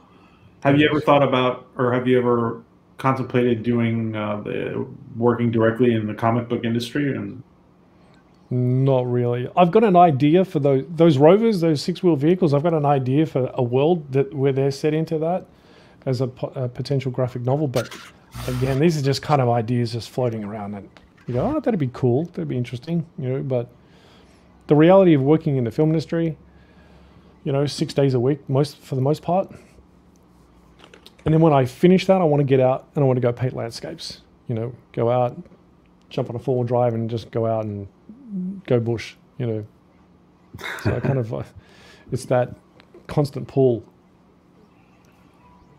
By the way, Padawan Learner was the comment. He had put in. He said someone showed how you can operate Blender camera in shooter mode, and he says it's not exactly what he was looking for, but he posted a link here. Okay. In the chat. So if you could forward that to me, that'd be great. I mean, I know you can look through the Blender camera, and you can sort of orbit around the shape. At least with the controls I had, I wasn't able to get the same fluidity that I get in Maya. So, but there's a ton of things I use in Maya that I use every day, and yeah, you just know the tool. So I'd have to go through and like really learn Blender to get it to a stage where I can use it professionally, where a client can say, "Can I have that? A version of that in 2 days?" I need to be completely fluent with that software. So I have to use what I know because the clients are depending on me. So yeah. Time. I just wish I had more time. Everything. I want more life, fucker.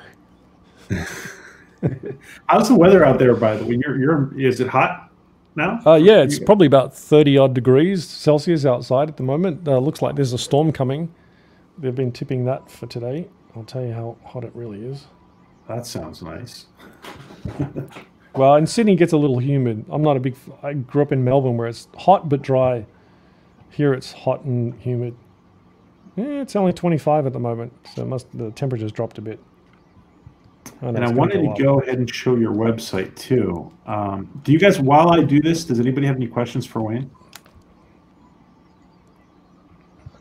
Yeah. Wayne, how can people get in touch with you? What are all your social media? I'm on Twitter, but I don't use it very much. I've got a website, which I think PJ is probably going to show, ancaris.com.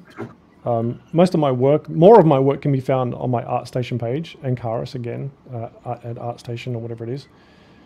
I've got a YouTube channel which I started recently because I want to get some more of these sort of tutorial things going and show process and so on and so forth. But again, that's, the YouTube algorithm must just ignore me completely because I just don't do anything with it.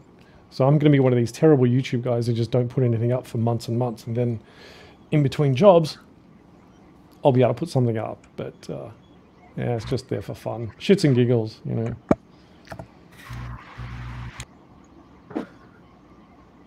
I think I'm on Instagram, but I don't do anything with that either. I'm slack when it comes to social media.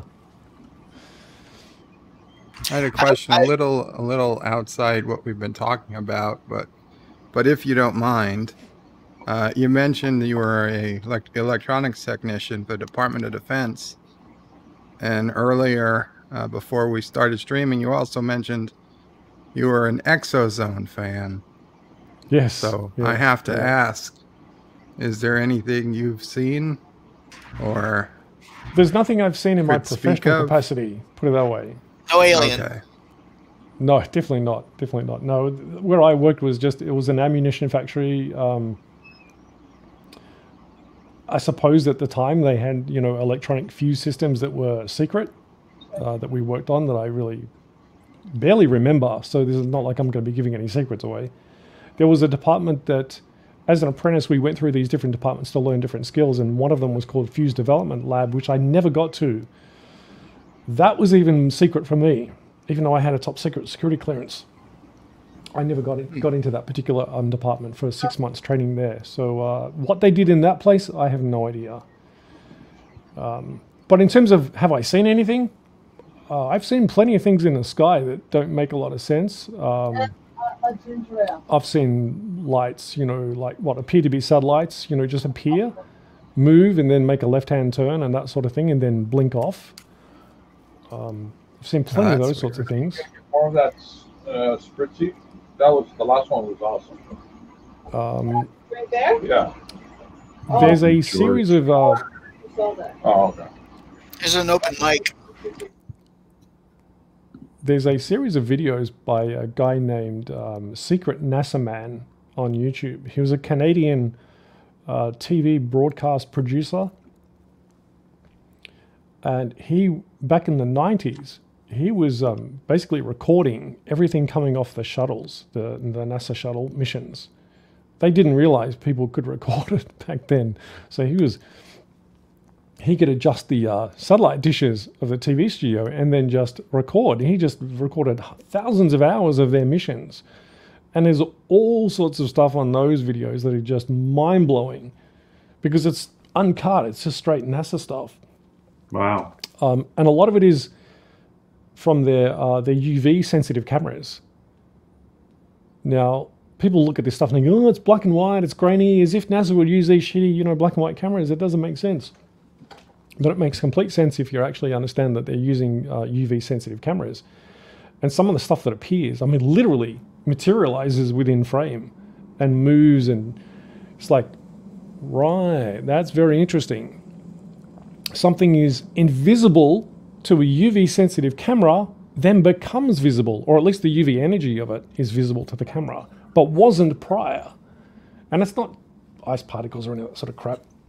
But there's some good videos. Look for the one called The Smoking Gun. I think it's from the mission STS-88, The Smoking Gun. That, and about the 3 minute 50 mark, I think, is pretty full on. It's pretty cool. Wow. Yeah. So knowing that the government, you know, works and has top secret programs and so on and so forth, it makes sense that there's, you know, stuff that we don't know about. What it might be, who knows? You know, until they actually come down and knock on our front door and say, hi, we're here. But yeah, I love all that sort of, it's just, you know, as an artist, you kind of imagine all sorts of scenarios and things. So there's room for that visual exploration as well. I wanted to show Ankaris.com. This is the what Wayne's and I'm going to show the art station too. This is a nice little painting here on the cover, and what I was at, your portfolio page is beautiful. It's some of the things we looked at. Yep. I'm sorry, you were going to comment on the painting before, Wayne? Oh no, just that was one of my outdoor, you know, plein air landscape paintings. So I did that on site. That's another challenge. I bet it was a photograph from what I can see, but I'm a few feet away from the screen. So amazing. Well, that's probably my matte painting training sort of coming in. So up close, it's quite painterly, but if you step back far enough, it'll probably resolve itself as more photographic. It certainly does. Wow. Yeah, it looks a lot more photographic from back. If you look back further. I wonder if I can. Hang on. If you just bear with me, I'll go get that painting and I'll hold it up to the screen so you can see the actual painting. Cool. Right? Oh yeah, Very yeah. cool.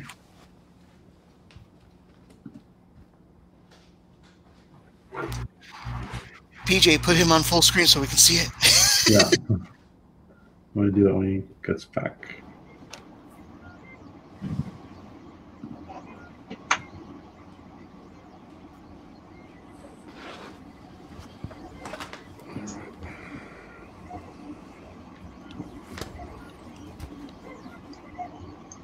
Wow. Now it's not as the version on the website is probably the correct color. It's probably looking a little bit dull, and it's not in focus either. But Beautiful, beautiful. Where is that's that? it.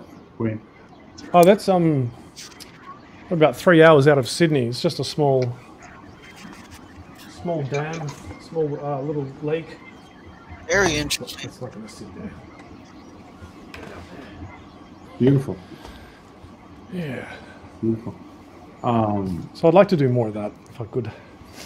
And you also we can also purchase artwork from Wayne on his website, and it takes you to not directly from my website because I don't have any of that. Yeah, e-commerce it takes stuff you set up, but that's right. to this link, and some beautiful, and you can get a print of this one that we were looking at before. Yeah, I sell prints of most of the paintings, and I also sell the original paintings too. Wow. Oh, this is the Sky Burial one. Okay. Wow. Yeah, that one hasn't sold yet, but some of the others have sold. Like that one with the 6-wheel vehicle, that one and Sky Burial 2 sold together. That was a good day. Okay. Have you ever had your stuff in a gallery exhibited? I had if you go back to the portfolio page, the Sky Burial 2 painting.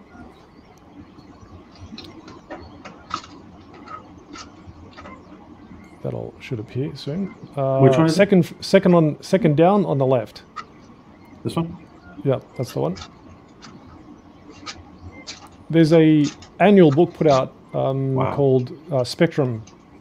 I think it's just, what is it? Spectrum Fantastic Illustration. Spectrum 27? Yeah, Spectrum 27. I'm not sure. I can't remember what number it was, but it was one of the, might have been 20 or 21 or something like that. Yeah, by Flesk Publications. Right. It was before they were Flesk. And okay, yeah. Greg, illustrator in America, probably one of the best illustrators in America at the moment.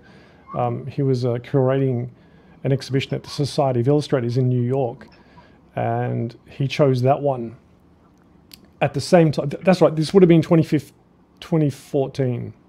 That's right. Yeah, 2014. Wow. And at the same time, I was actually exhibiting. I did take my work to America, and I went to the IlluxCon exhibition in Allentown in Pennsylvania. So while I had the bulk of my paintings exhibited there, that one was sitting in the Society of Illustrators in New York. And I think that was also used for, what's the gallery named? There was another exhibition in New York, and I can't remember what it is now. So yeah, it's not a lot, just a little bit here and there. And this is before Disney Star Wars. Yes. Because that is such a wonderful inspirational piece. There's so much more character than seeing a single Star Destroyer, stuck in the sand. Sorry, Disney Star Wars sucks, but when I saw a Star Destroyer in the sand, okay, it's what it is. But there's so much more character to this illustration of a massive ship, in the sand than what we got out of a billion-dollar corporation. Yeah, I got asked by a couple of friends after that first the Force Awakens came out. They said, "Oh, did you work on Star Wars?" I said, "No." They go, "Why do you ask that?" I said, "Oh, because of the Star Destroyer in the sand scene." I said, "No, I didn't work on that." Who knows whether they seen some of this stuff as and used it as inspiration? I'm not sure. I don't know. But in these paintings here, the story is that these are they've dismantled, say, most of the ships, or to some degree what was valuable to them, and then they leave them. And that there's, you know, communities, or I suppose you could call villages, that live in one of those ships. You know, so they don't just strip them down to absolutely nothing, but they'll leave them there, and, you know, perhaps live in them. And there's, you know, societies and communities around these derelicts. That makes so much sense too.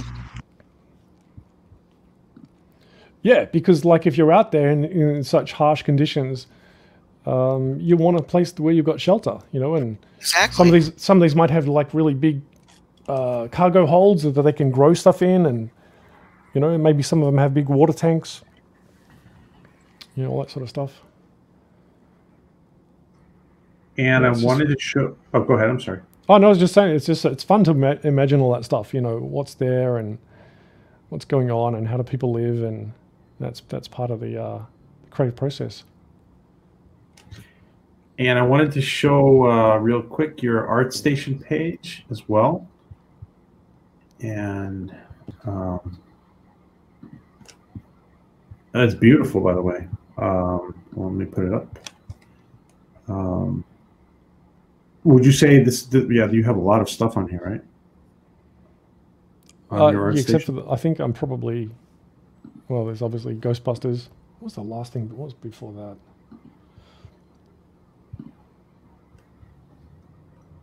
I'm not sure what the latest stuff. Oh, was that tutorial? Well, Alien Covenant is probably the last professional work that's I put up there.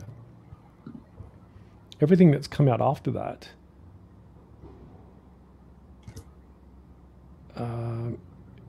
or everything that I've worked on since then, is either because I did some stuff for Pixar.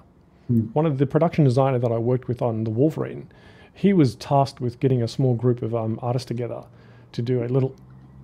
Pixar were experimenting with outside artists. There's a project that they were working on, and they just wanted to see what other people would do. And so it was a small band of us, and we did some work. And whether that ever gets made by Pixar, who knows? But I can't show it. So Sure. Until they decide to eventually make it, if they decide to make it, maybe I'll get to show it one day. But I'm tempted to put it up as, you know, Project X, Untitled Project or something like that. Well, let's see what else. Oh, there was Merlin. Ridley Scott was going to do Merlin. That was, I did that after Alien. That's right. And Wait. This will interest you. That went for 6 weeks. I was on that for about 7 weeks, and they pulled the pin on that project because Solo lost money. Wow. Yeah. We've all heard that phrase before, haven't we? So if you do artwork for a concept art for something that say never comes to light, that means you're never going to be able to show that concept art? Theoretically. It depends on the production, and it depends on what the NDA agreement is. Okay. All right. I think if it just, I don't know. I want to expand on that question. Is there anything that you can't show that you've done in the past because of legal issues that it could be so awesome, you know, all of us would be geeking over? I'm not sure about peeking over. My work is not exactly flashy. I don't consider it to be flashy, exciting work. I think we all disagree here on the panel. Well, I guess compared to, you know, someone that does a painting of, you know, Jedis fighting or something like that, you know, mine's just the set, it's the location, it's the landscape, and, you know, I like to get nice lighting and interesting, you know, drama in the scene, but I don't consider it particularly flashy. Yeah, you know, I have to. I hear what you're saying, but I have to disagree with you on just the principle alone. Okay, I mean to set up an environment, to set up an environment that a story will actually live off of. That's extraordinary work, sir. Well, thank you. It's a big part of world building. Yeah, true. And yeah. that's I guess that's the sort of the side of things that I really enjoy. But I don't know. Maybe I just don't. For me, it's just kind of what I do, and I enjoy that side of it. But it's not I just don't see it as flashy particularly. So yeah, you know, a couple of Jedi's, a painting of a couple of Jedi's fighting. Okay, that's such a minute microcosm, but when we see in whole environments that we can imagine stories are going to unfold in there, that's just extraordinary. This image right here, by the way, this like screams Stargate at me. Really. I love the guys. Look at this guy. It's like, wow! It's like the Sphinx and the jackals and all the obelisks. It's great. Yeah. That was from that that little known art house film called Gods of Egypt. It was a film. Yeah. Oh, you never seen it? No. Oh, you're in for a surprise. It was what's that guy? The guy who was the star of that Spartan movie, 300. Yes, yeah, he's what was the character? Damn, who's the opposite? Seth. Set? Yeah, Yes. Seth. Yeah. He's the bad guy. Yeah, it's like a buddy movie. It's so bad it's kind of good. It was just yeah. Yeah, at the end of the movie, it just became way too cartoony. Just the end of the movie? Wow. Okay. Well, when I saw it, I go like, wait a minute, I saw something more awesome than this before, and then I thought back, oh yeah, Immortelle. Yeah, I don't know that. The French movie. Oh, okay. No, I don't know that one. Oh, it's similar in theme, but the gods of Egypt sort of came to New York, futuristic New York. Okay. It's really well done. It was produced by the actual artist who created. All right. Who created it. It's like Akira was produced. Oh, by, okay. Was Cool. produced by the creator. Immortelle was produced by the actual creator. Oh, cool. Yeah. And a lot of the way your designs for this setting here, there's a touch of elements in that movie. Yeah, I guess. Look, there's also years and years of looking and reading Mobius comic books and European science fiction comics and heavy metal and all that stuff. There's always it's always there. It's an influence, and I love it. Al Williamson's comic books, the original Star Wars, some of the original stuff in the original Star Wars comic books. Yep. There's just some of those worlds. I guess they just percolate around, and eventually they just come out, and I don't necessarily think about it. You guys might know. Well, I don't know if Wayne knows this, but they're close to bringing new Stargate back, and Gap Stargate. You can go online and leak this image as the new Stargate concept. I'll repaint it. I'll put a Stargate where that doorway is. There's just a doorway leading into that crypt, but I'll put a Stargate there just for hell of it. It would legit be perfect. It would. No, okay. This sort of leads me to something I should point out, because a lot of people see, when these concept art pieces are leaked. No disrespect to anyone, but what happens is that they get picked to the, like with a fine-tooth comb, and people see little things and they go, that must mean this, that's going to be this, and this whole story, spins out of this concept artwork that's been leaked online. And half the crap that I put in, my concept art has nothing to do with that sort of stuff whatsoever. It's just shit that I like putting in there. Like one of the Wolverine paintings, I've got the biplane from Raiders of the Lost Ark flying in the background. That's awesome. Nice. I just throw shit in there that I like, that I have fun with, but there's no real necessarily meaning that, at least unless we're directed to put something like that in, that is a definite story point. But there are so many things in concept art that is just incidental to the way the artist has created it. So don't get too caught up in the details of what might be in concept art. If it's oh my gosh, that's incredible. If you ever get a chance to work on any kind of dinosaur movie, doing environments, please just somewhere in there on a stone face, just put the inscriptions "Fred loves Wilma." Fred loves Wilma. That's a good one. Well, that's like the R2D2 and C3PO hieroglyphic in the behind the Ark of the Covenant. Exactly. You get it. You got it. Oh yeah. It's like having the Millennium Falcon in one of those Blade Star Runner. Trek battles. Yes, that's Right. right. Yeah, and used as a building in Blade Runner. So this is the cool thing about working on The Fifth Element. The guy who was my visual effects supervisor, Mark Stetson, he was the lead model maker on Blade Runner and Star Trek the motion. I don't think he was the lead model maker on Star Trek motion picture, but I think he was one of the model makers. But he was definitely the lead model maker on Blade Runner. So I met some very, very cool people that have worked on some really, really cool stuff when I worked on at Digital Domain. I was very, very fortunate. Wow. And he became the visual effects supervisor on Lord of the Rings. So that's how I got, while I was doing Farscape in Sydney, he came over because he'd been based in New Zealand at that point. And then he came over to Sydney looking around for people. And he said, well, when you finish here, come on over.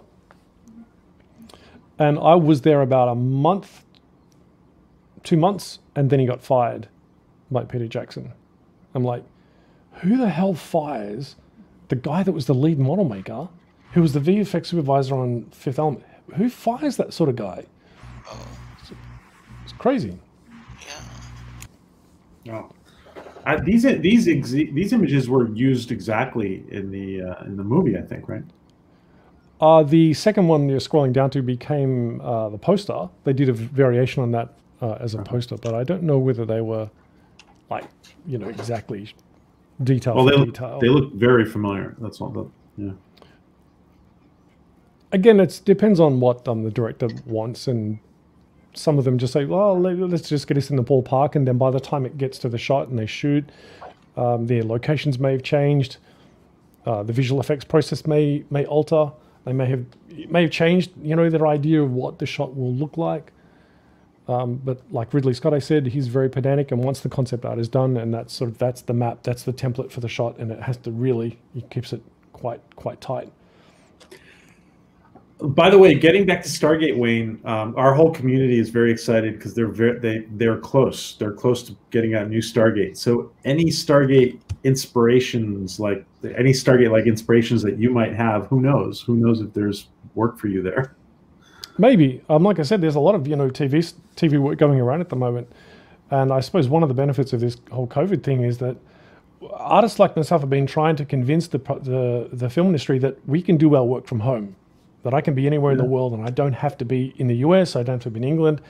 I can be in my apartment, and I can paint what I want or what you need, And it's just easier. So that's been great because, like I said, I've just did a little stuff for Green Lantern, first Foundation, now working on the second season of Foundation. So it's pretty cool. Yeah. But I hadn't heard of the Stargate, so that'll be interesting. PJ, can you go back up a backup page? Yeah. There's one illustration I'd like Wayne to comment on. Which one? The one on the far right. This one? The other right. Oh, I'm sorry. Yeah, right. The other right. Yeah. This one. Yeah.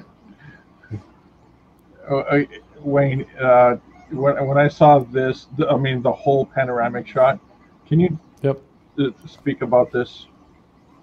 That one, well, that's like I said, I did a small watercolor sketch one day while I was in New Zealand. I think it was a Sunday afternoon, just small watercolor sketch, sort of like that. And then that eventually became, that particular version there became one of the covers for Interzone magazine, English magazine. Yes. And that was a little bit of a, sort of a pre-design or a, what do you call it? I suppose a rough for the larger, more panoramic version. Wow. But it's just, again, some of those engine or ship pieces that have just been kind of, bolted together, and it's sort of this levitating, hovering thing in this chasm. Wow. So I kind of like those sort of desert worlds, and I also like these cold, icy, snowy worlds. Well, the reason why, PJ, here, click on the link in the private chat, please. Okay, 1 second. There you go. That'll take you to the whole panoramic shot. Oh, okay. That one might be, if you scroll down, it might be actually in that. I don't know. It might be. No, it won't be because we're in the different section, I think. Okay. So yeah, that had caught my eye when I saw it in publication. And one of the things that's actually popped into my head while you're talking about the stuff, a lot of the stuff is organic. Is this because you'd like to go out into the scenic world and just explore, nature? In terms of the I traveled to China and India and Nepal in 2004, and I remember doing. I'll jump back to Farscape. I did one of the map paintings in Farscape, which I think was episode 4, and there were these sort of what do you call it? Monument Valley type cliffs and so on, and I did a terrible job of it. Terrible. And I so realized I needed to learn, how do you paint? How do you start to see these places? How do you get it? And when I came back from North India and I was traveling and doing some trekking around the Himalayas, I came back and I worked on a film called The Seven Swords of Mount Tian Shan. It was a Chinese film, and I just started painting mountains way better than I'd ever painted before. And I wasn't doing any particular studies of the mountains when I was in the Himalayas, but what I was seeing was burning itself into my brain, like real scale, details at certain distances and so on. It just starts to kind of absorb in. So the more you can be outside, the more you can see the real world, the more this will come out. You'll start to remember things as you're painting. You go, okay, I need to be more, there needs to be more of this. The rock has to be coherent. It has to have a certain style to it, a certain character. Shapes have got to be a certain direction, certain way. Where is snow going to fall? What is snow likely to do? Which we don't see much of here in Australia, but it's just things like that. So the more I think you can get out as an artist and see the real world, the better it is. Absolutely, no doubt about it. Particularly if you want to do the more realistic type stuff. Real world experience helps. Yeah, absolutely, and it does go in. It'll, if you just sit there and look at a sunset, you start to notice all sorts of things. And the more experience you get, the more you'll start to see. That helps too. The panoramic of this one, that George, is beautiful. Wow. Yeah, because in my imagination, I was going like, holy smokes. Yeah, it's something that just captured my eye the moment I saw it as a cover. And, like everything you have created, it just burns in my mind, like an imagination of what's going on, what the possibilities exist. See, that's sorry to cut you off, but that's the kind of thing I've always wanted to do. That's the thing that got me about Star Wars and these matte paintings, and it's that sense of wonder. Where's the sense of wonder in Star Trek Discovery? Where is that sense of wonder? Where you see these images and go, wow, what if, oh my God. Yes. I feel like a constant sense of dread when I watch Star Trek Discovery, especially these mirror universes ones where like everybody dies. Yes. Sense of dread. Yes, that's exactly right. Because when I looked at this for the first time, I got the same sense of wonder when I saw Cloud City for the first time. Right, exactly. Yeah, you go, what is this place floating in the clouds? What's going on? What about the planet below? And oh yeah, that's it. That's it. You nailed it. Cloud City, Dagobah, Hoth. That's why I like some of the snowy stuff as well. Yeah. Yeah, absolutely. That's Cloud City, definitely. And now I want to get into a technical question. I've been in the studio production for film and TV, and I've seen a lot of concept artists, wide ranging, and they're given certain tasks to do, and a lot of the times the producer or the manager, the floor manager would say, I need this shot, blah blah blah blah, and you got like an hour, and all I see is the concept painters. Literally just splash color down, start, and then in about an hour, if you step away, it looks like a photograph. But if you're just reasonably close, like 2 or 3 feet from the screen, you look at it and it's all like just swabs of brush strokes. Yeah, Craig Mullins is one of those guys that can do that. He was one of the he was a concept artist that like I said, I started on the Fifth Island around 1996, but I was doing digital imaging around from 94. Yeah. And I think he was working at ILM or doing some stuff at ILM and some of the very early, very, very early digital matte paintings or combinations of real and digital. He's a master at that stuff. His stuff, if you look at close, it's just digital, mashed potatoes. But when you step back from that, it just reads. It reads perfectly. Compositionally, the lighting, the values of the surface and so on, it's perfect. It's absolutely masterful work. Were you ever put in a situation like that from managers who just didn't know any better other than, hey, slave, get this thing done?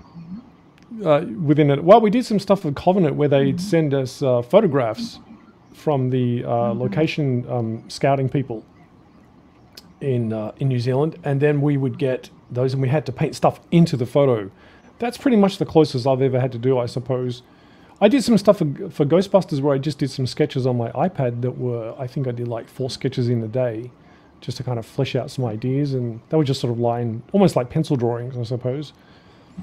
I'm not very good at that sort of fast stuff. I like to think about it. I'm trying to be very pedantic and careful about my camera position and camera placement and composition and where's the lighting, and I need to be able to see it somehow in my head first, and sometimes it just doesn't happen. So as the clock's ticking, I sweat more and more, and I just go, I can't see it. What is it? Do they ever give you a script? Sorry, Jack. One last question. Did they ever give you a script to work off of, or was it just a brief?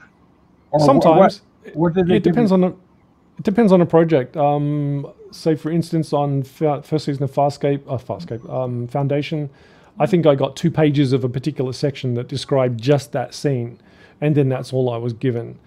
I read the entire script for Ghostbusters, I think in the last week I was working on it. It might have been the last 2 days, and I managed to finally read the script. So all I was given then was the briefs from the production designer about what those scenes were. It depends. Sometimes not at all. Sometimes it's just purely brief. I don't think I read the script. Same with Alien. I didn't read the script for Covenant, I think, until I was almost finished, which didn't matter much. So, sorry, Jack, go ahead. Jack, go ahead. Ask your question. Sorry. Oh, no, I wasn't going to ask a question. I was just going to say that I was very impressed by the work. Thanks, Jack. That painting, if you scroll right to the right-hand side, yeah, that one right there, that's a little oil painting sketch that I did based on the matte painting from Farscape. What was that? I can't remember the episode name, but there's a shot where the camera's looking directly up, and then it follows Crichton's little Earth shuttle, and it flies in, and then that camera tilts down, and we go off into that distant station. The original design for that was really spindly. There's this thing stuck by these really thin legs, and it was very spindly, and I did this little sketch, and I said, what about this? Because, if it's a sort of a desert planet, they're going to use and build based on the materials available. Maybe they've found some way to turn the sand into a concrete type mix, and they just build these giant blocks and build up this structure. And I liked it, so I turned it into a little oil painting as well. Beautiful. Wayne, do you ever has it ever happened to you, for example, that you get an author approach you about a cover and you're coming up with something that's high quality, but it's just not what he's looking for or she's looking for? And is it difficult to work in?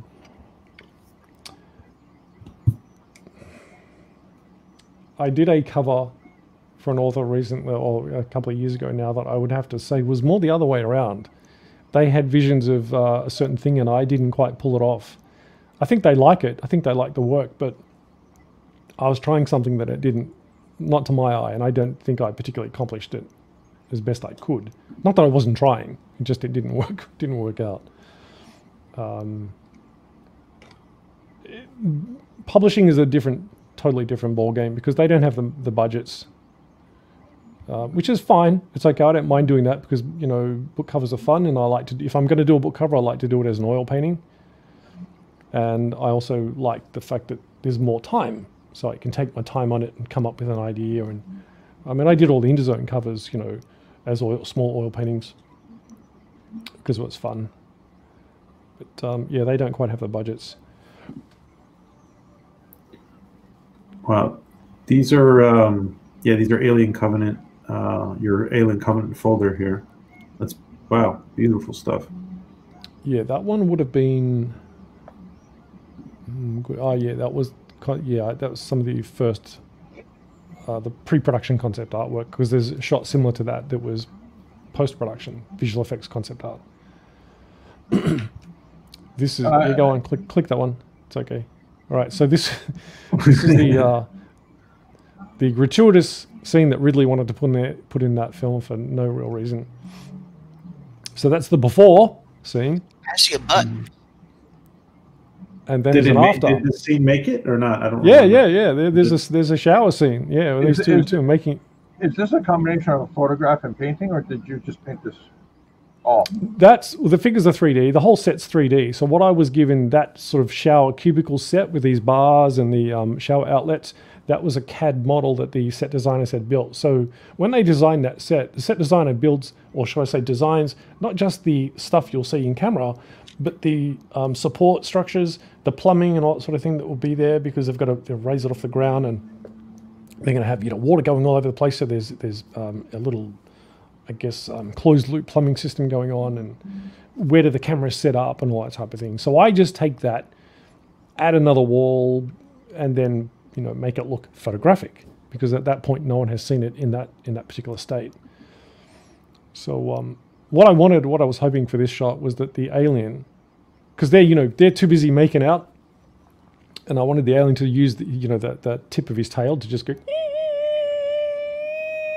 and scratch a little hole, and then go tap. I noticed there's a handprint there too, right where the alien's face is. Well, that's them from inside the thing. So she's obviously put a hand out, just sort of resting herself against the glass. Everything's getting hot and steamy. But they don't notice the alien. Okay, I get it now. So you actually mapped out the different positions. Okay, that's extraordinary that you actually took a CAD file that the crew had to actually fabricate the shot. Yeah. And now, were you actually using the actual model of the CAD, or did you just use it as a reference and you painted over that? Well, they do an export. They'll export the CAD file as an OBJ format or an FBX format, and I bring that into Maya, and then I set it up so it's all real world. Well, the scale is inherent. It is what it is, and they'll usually include a cube that's 1 meter by 1 meter by 1 meter, and then I just bring that and match that cube to a Maya unit, and then once I've got that 1 meter box, I can add another one, and then I can fit human figures into that at approximately the right size. So then when I'm looking at it in human scale.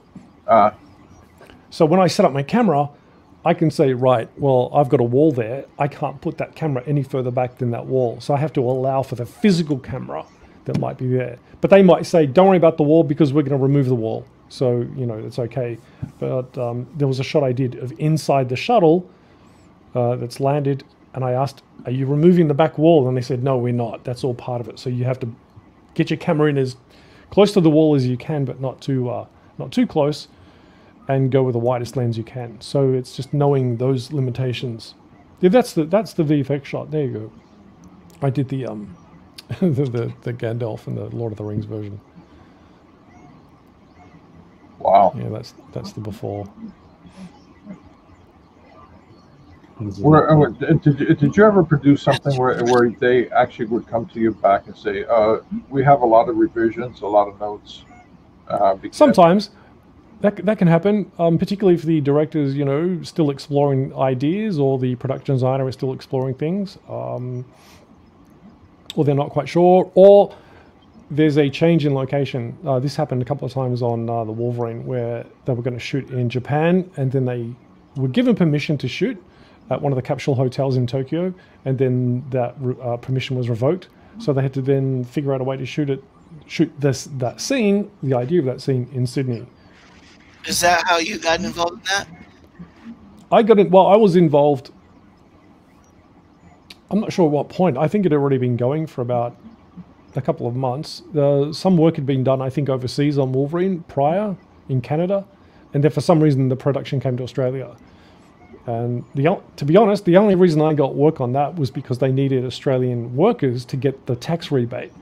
So they have to hire a certain amount of local talent in order to get the tax rebate to get, to shoot it here cheaply.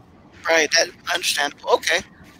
Yeah, because I really, that as I said earlier, that Nagasaki scene, I wasn't really a fan of that movie, but that Nagasaki scene really captured me. Right. Yeah, it's kind of like the first part of the movie is really interesting. I really like it. Then it gets into the Silver Samurai thing, and it just seems to fall apart. It's just a little bit. Any comment? I'm sorry. I'll go into PJ. Any comments, Wayne, about how like in Mandalorian they're working with these big, huge LED, whatever. Yeah, that's awesome. Yeah, that screens. What do I call it? Is that going to be the end of? Is that going to be the end of concept or not concept art, but of the matte art? I'd say so, to some degree. I think. Well, okay, so matte painting has become one of the reasons I got out of matte painting was because it was becoming very heavy 3D. The irony, because now I'm using a lot more 3D than I ever did. But it's also a lot of work by committee, and you've got a lot of departments, crossing over. Whereas as a concept artist, I'm the one that creates the final painting, and I can use whatever tool I like. And as long as I get that image done and it's still, and I don't have to worry about the camera moving, that's visual effects problem, I can just paint the still, and I'm happy to do that. Whereas environment art, I'll call it that because it's really no longer matte painting. Okay. It's just heavy. It's a heavy in a lot of people and a lot of fingers and a lot of pies. So it was already heavy in the 3D department, I think. This is just an extension of that. And they're using, like Unreal Engine and all that kind of stuff. And they can move things dynamically, on set. It's phenomenal. It's absolutely amazing. I think it's awesome. Obviously, they're going to be limited to, say, someone running from one end of, a football field towards camera. What are they going to do? They can't make one of the, maybe they will one day, who knows. But you can't build one of those sets the size of a football field. If they do, my God, that'd be awesome, because then they'd have the ability to build a lot of set and also have this enormous vista beyond that space and have actors like that shot right there. That's obviously the live action. You've got a lot of room and a lot of space to move around in the live action setting. But they don't seem to have that with that new setup yet. You'd have to build higher walls, wouldn't you? Yeah, and further out, higher, bigger, yeah. So I think if you look at the shots, Mando walking to a certain point or characters coming from a certain direction, they're still pretty close to camera. They're not miles and miles away. And if they are miles and miles away, the whole shot might be completely digital. So there's some minor limitations, but my God, it's pretty cool, I gotta say. Its interactive lighting is just fantastic. The DPs must love it. The control they would have is just phenomenal. And the fact they can just dynamically move things around and add 3D elements to those backgrounds, just like that. It's awesome.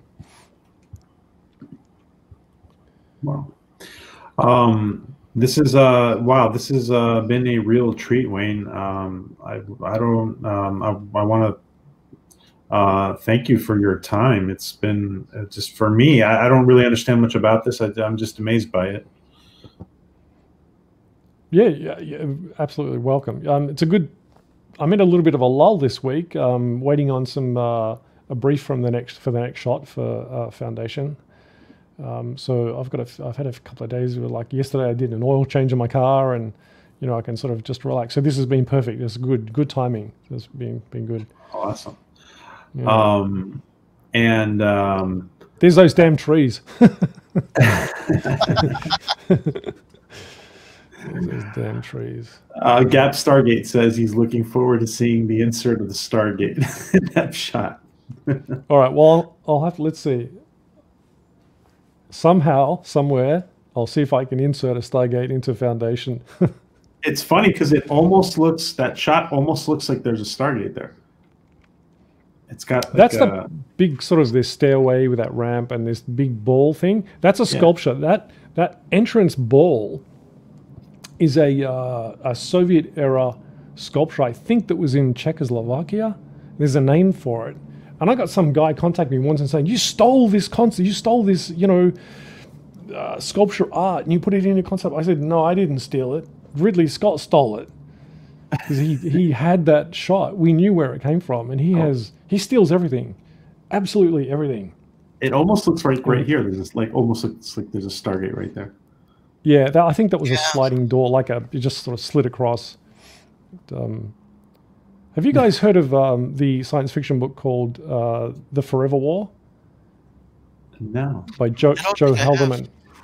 It's an awesome book. It's an awesome story. Well, Ridley Scott had the rights to that. He was going to make that into a movie. Well, there was a graphic novel series that was put out, illustrated by an Italian artist back in the 80s. And it's a small 3-volume edition that was put out, I think, by Epic Comics at the time. Yes, that's right. And it was in English, but they've since republished it as a sort of a compendium in 1 volume in French. And the production designer had that on his desk, and it had notes and labels sticking out of it. And I said, gee, that looks familiar. And I opened it up, and sure enough, it was the Forever War graphic novel. And the production designer said, I don't even know what that is. He said, but Ridley loves it. For some reason, Ridley loves this damn book, and I don't know what it is. I said, that's called The Forever War. I said, that's a pretty famous little graphic novel and story as well. And I said, but I really was going to make that once. Well, there's scenes in Covenant where they're all walking through these tall grasses. It's ripped off straight from their graphic novel. There's all these arrows, you know, pointing this frame, this frame, this frame, this frame. There's whole sequences of Covenant that are just lock, stock, and barrel, taken from, you know, that, taken from that, steal that sculpture there. Amazing. And this is from The Greatest Showman? Yes, these were the last matte paintings I did. I actually came out of matte painting retirement to do these for an old friend of mine, the director, Michael Gracie. And he said, I said, look, I'll do them, but I said, you know, if you got moving cameras and all that kind of stuff, I'm not interested. I don't want to be tracking 3D or any of that sort of stuff. He said, no. He says, I want the old school, you know, HAAG style, flat, non-moving, just, you know. I was like, oh, okay, all right. So I did those. Wow. Yeah, Very so nice. you can see the lighting rigs and stuff on top of those curtains there and all that stuff. And then there's the paint. Right I think here. it's the painting below. Oh, the painting below. There you go. And obviously I've chopped all the people off because I don't need that. So he'll take that element and then throw that into the composite that into the live action. And then same with that one.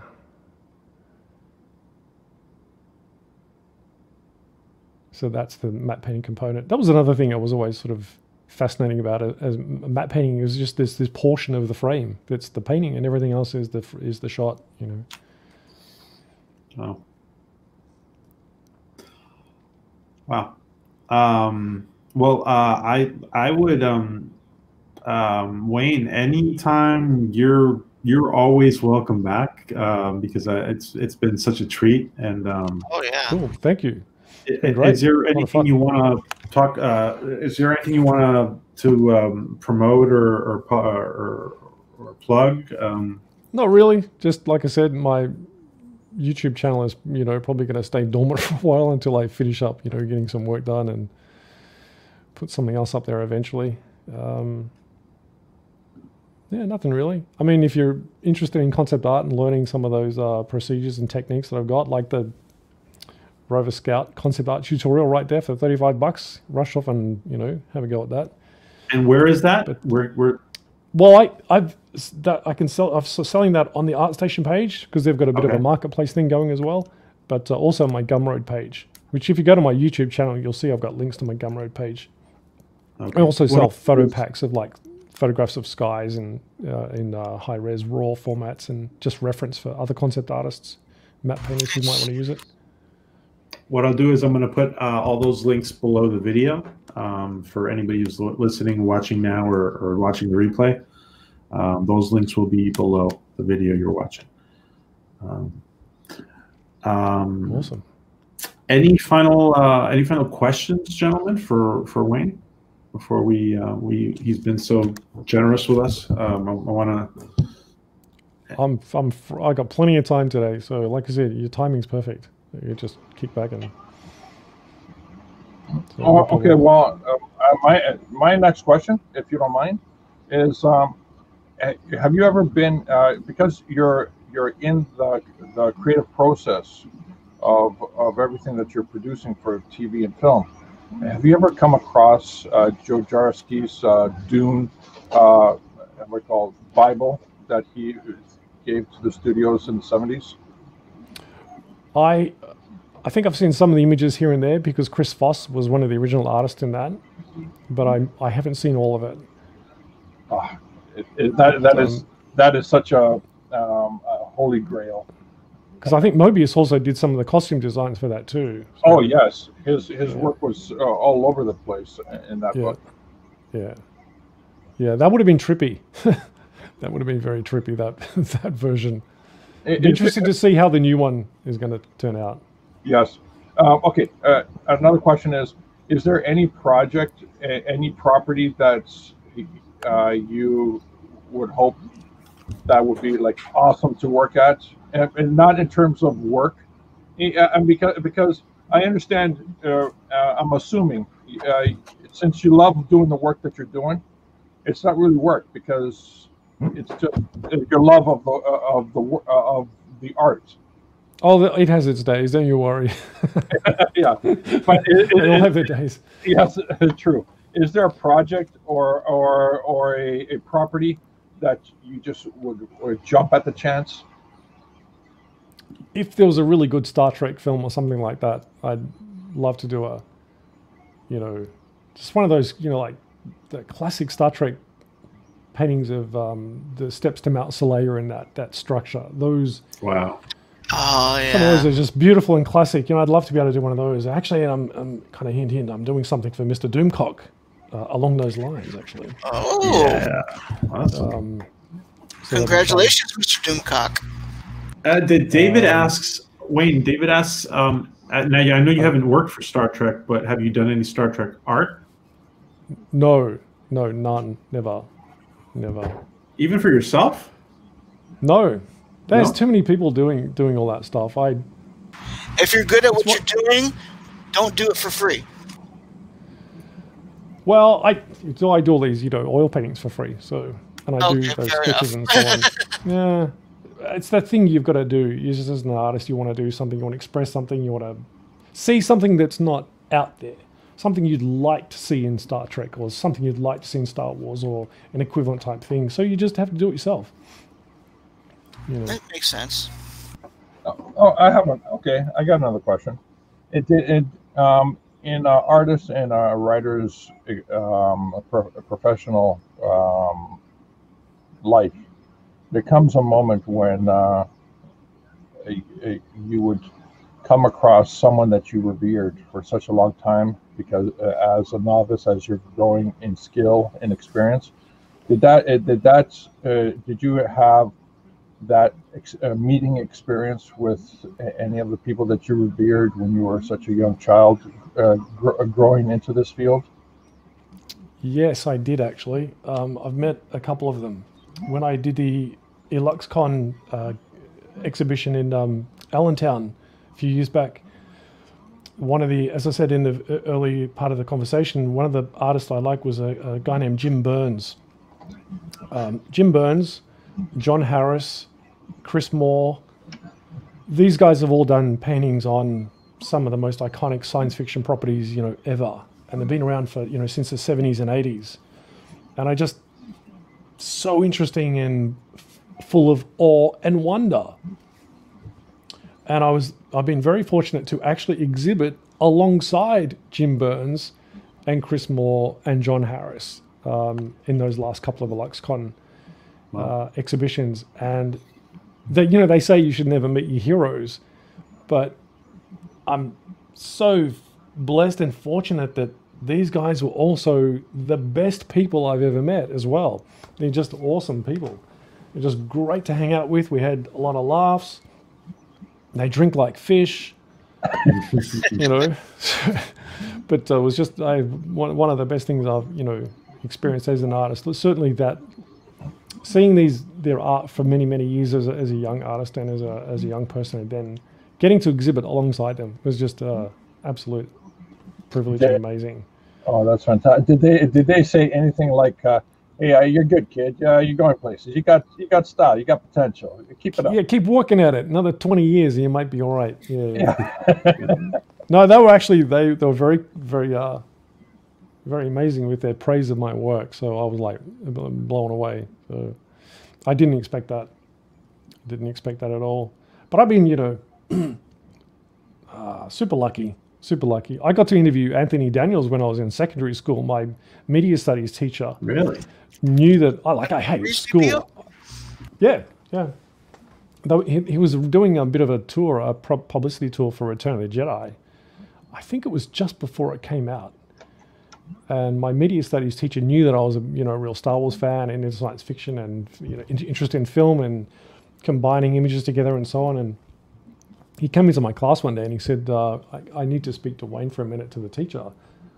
I can't remember what the class was. And I said, oh, here we go. What have I done now? You know.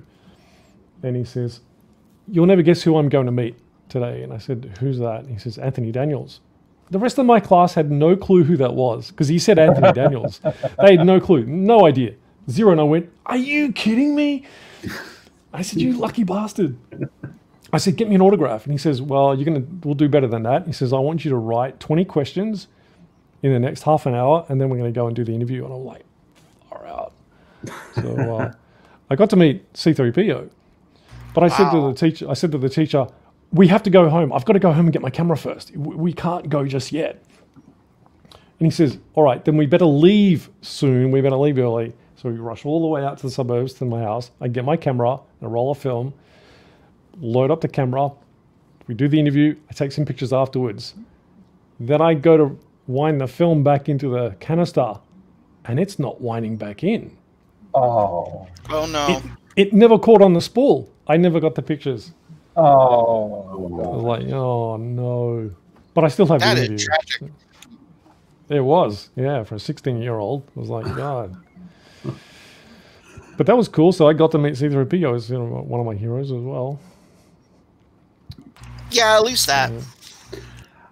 Gap Stargate says that he would love to see your take on Disney's Black Hole if they ever remake it. Well, that all comes down to, as a concept artist, that all comes down to obviously the director, what's in the script, and the production designer.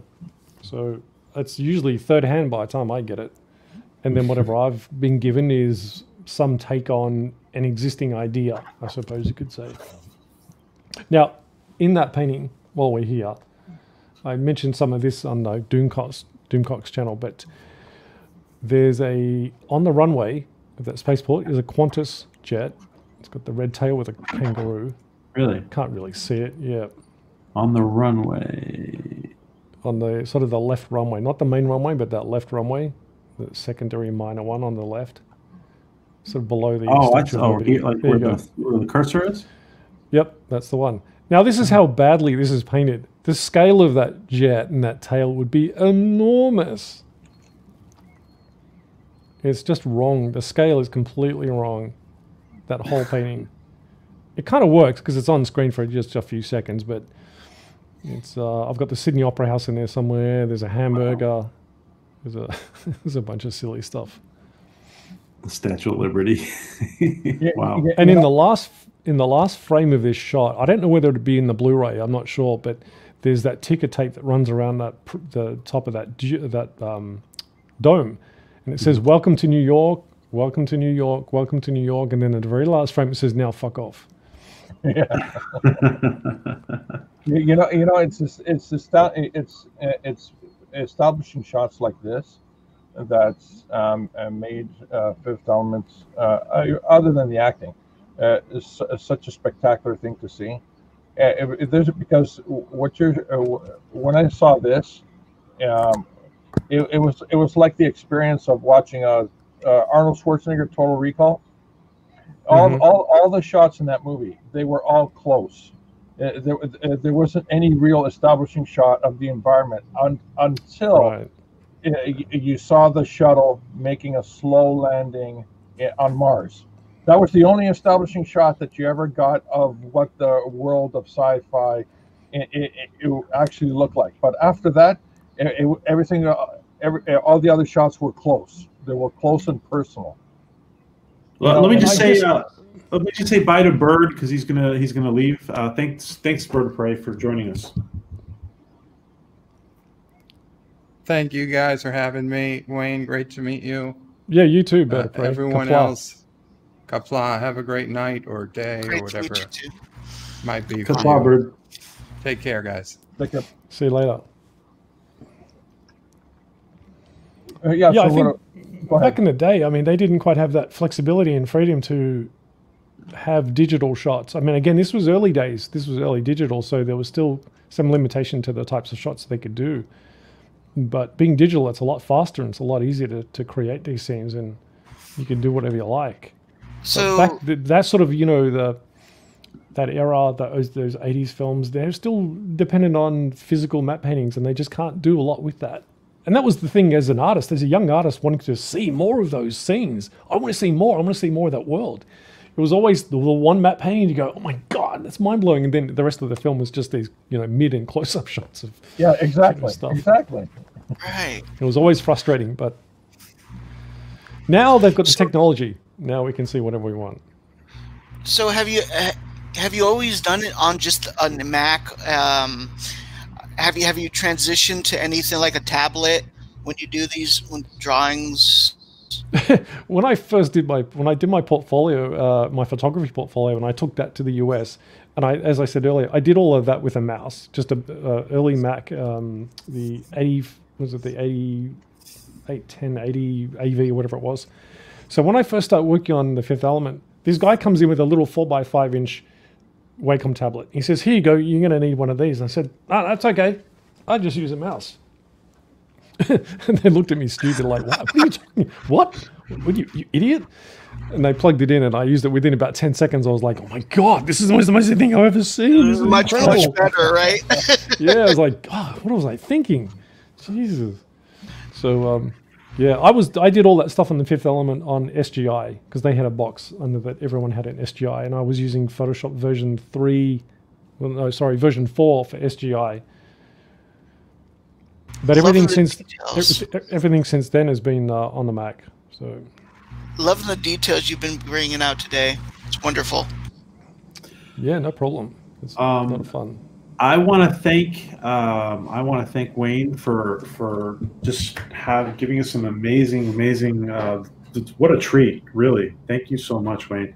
And you're always welcome back. And if you want to join us on the panel anytime, you're always welcome to just DM me and just jump in if you want. Cool. Thanks very much. I'll probably take you up on that. A lot of fun. And actually, I'd like to invite you. There's a lot of people who have not gotten into dark matter, and the fact that you have gotten into it, I'd definitely like to invite you. We usually pick an episode on a Monday, and we all watch it together, and then we talk about it. If you'd like to join us on a Monday, what I'll do then is I'll probably catch up and go back through the seasons again, and rewatch and go from there. Because I always remember thinking, man, if this had more budget, if this had a bigger budget. He did a lot. I'm sure there's just so much that could be seen and explored in that world. Yeah. It was really just getting interesting. So much with great premise. It was really good. Yeah. Same with Farscape. I mean, can you imagine what they do with Farscape today? Oh, good gosh. What about Babylon 5? Or Babylon 5, exactly. That was another one. Yeah. Yeah. Absolutely. Yeah. Big. Yeah. Very cool. Thank you to everybody. Thank you, George, Bird of Prey, Jack. I want to thank Gap Stargate, Dave Chilson, Brandon Brad, everybody who's been in here, because we've had so many people in here. And I want to thank everybody who's watching us on the replay. Wayne, I want to just give you the last word. Live long and prosper. Hey, old chat. Live long and prosper. Nice to meet you guys. Been fun chatting. Thanks, PJ. Have a good night, everybody. Thank you.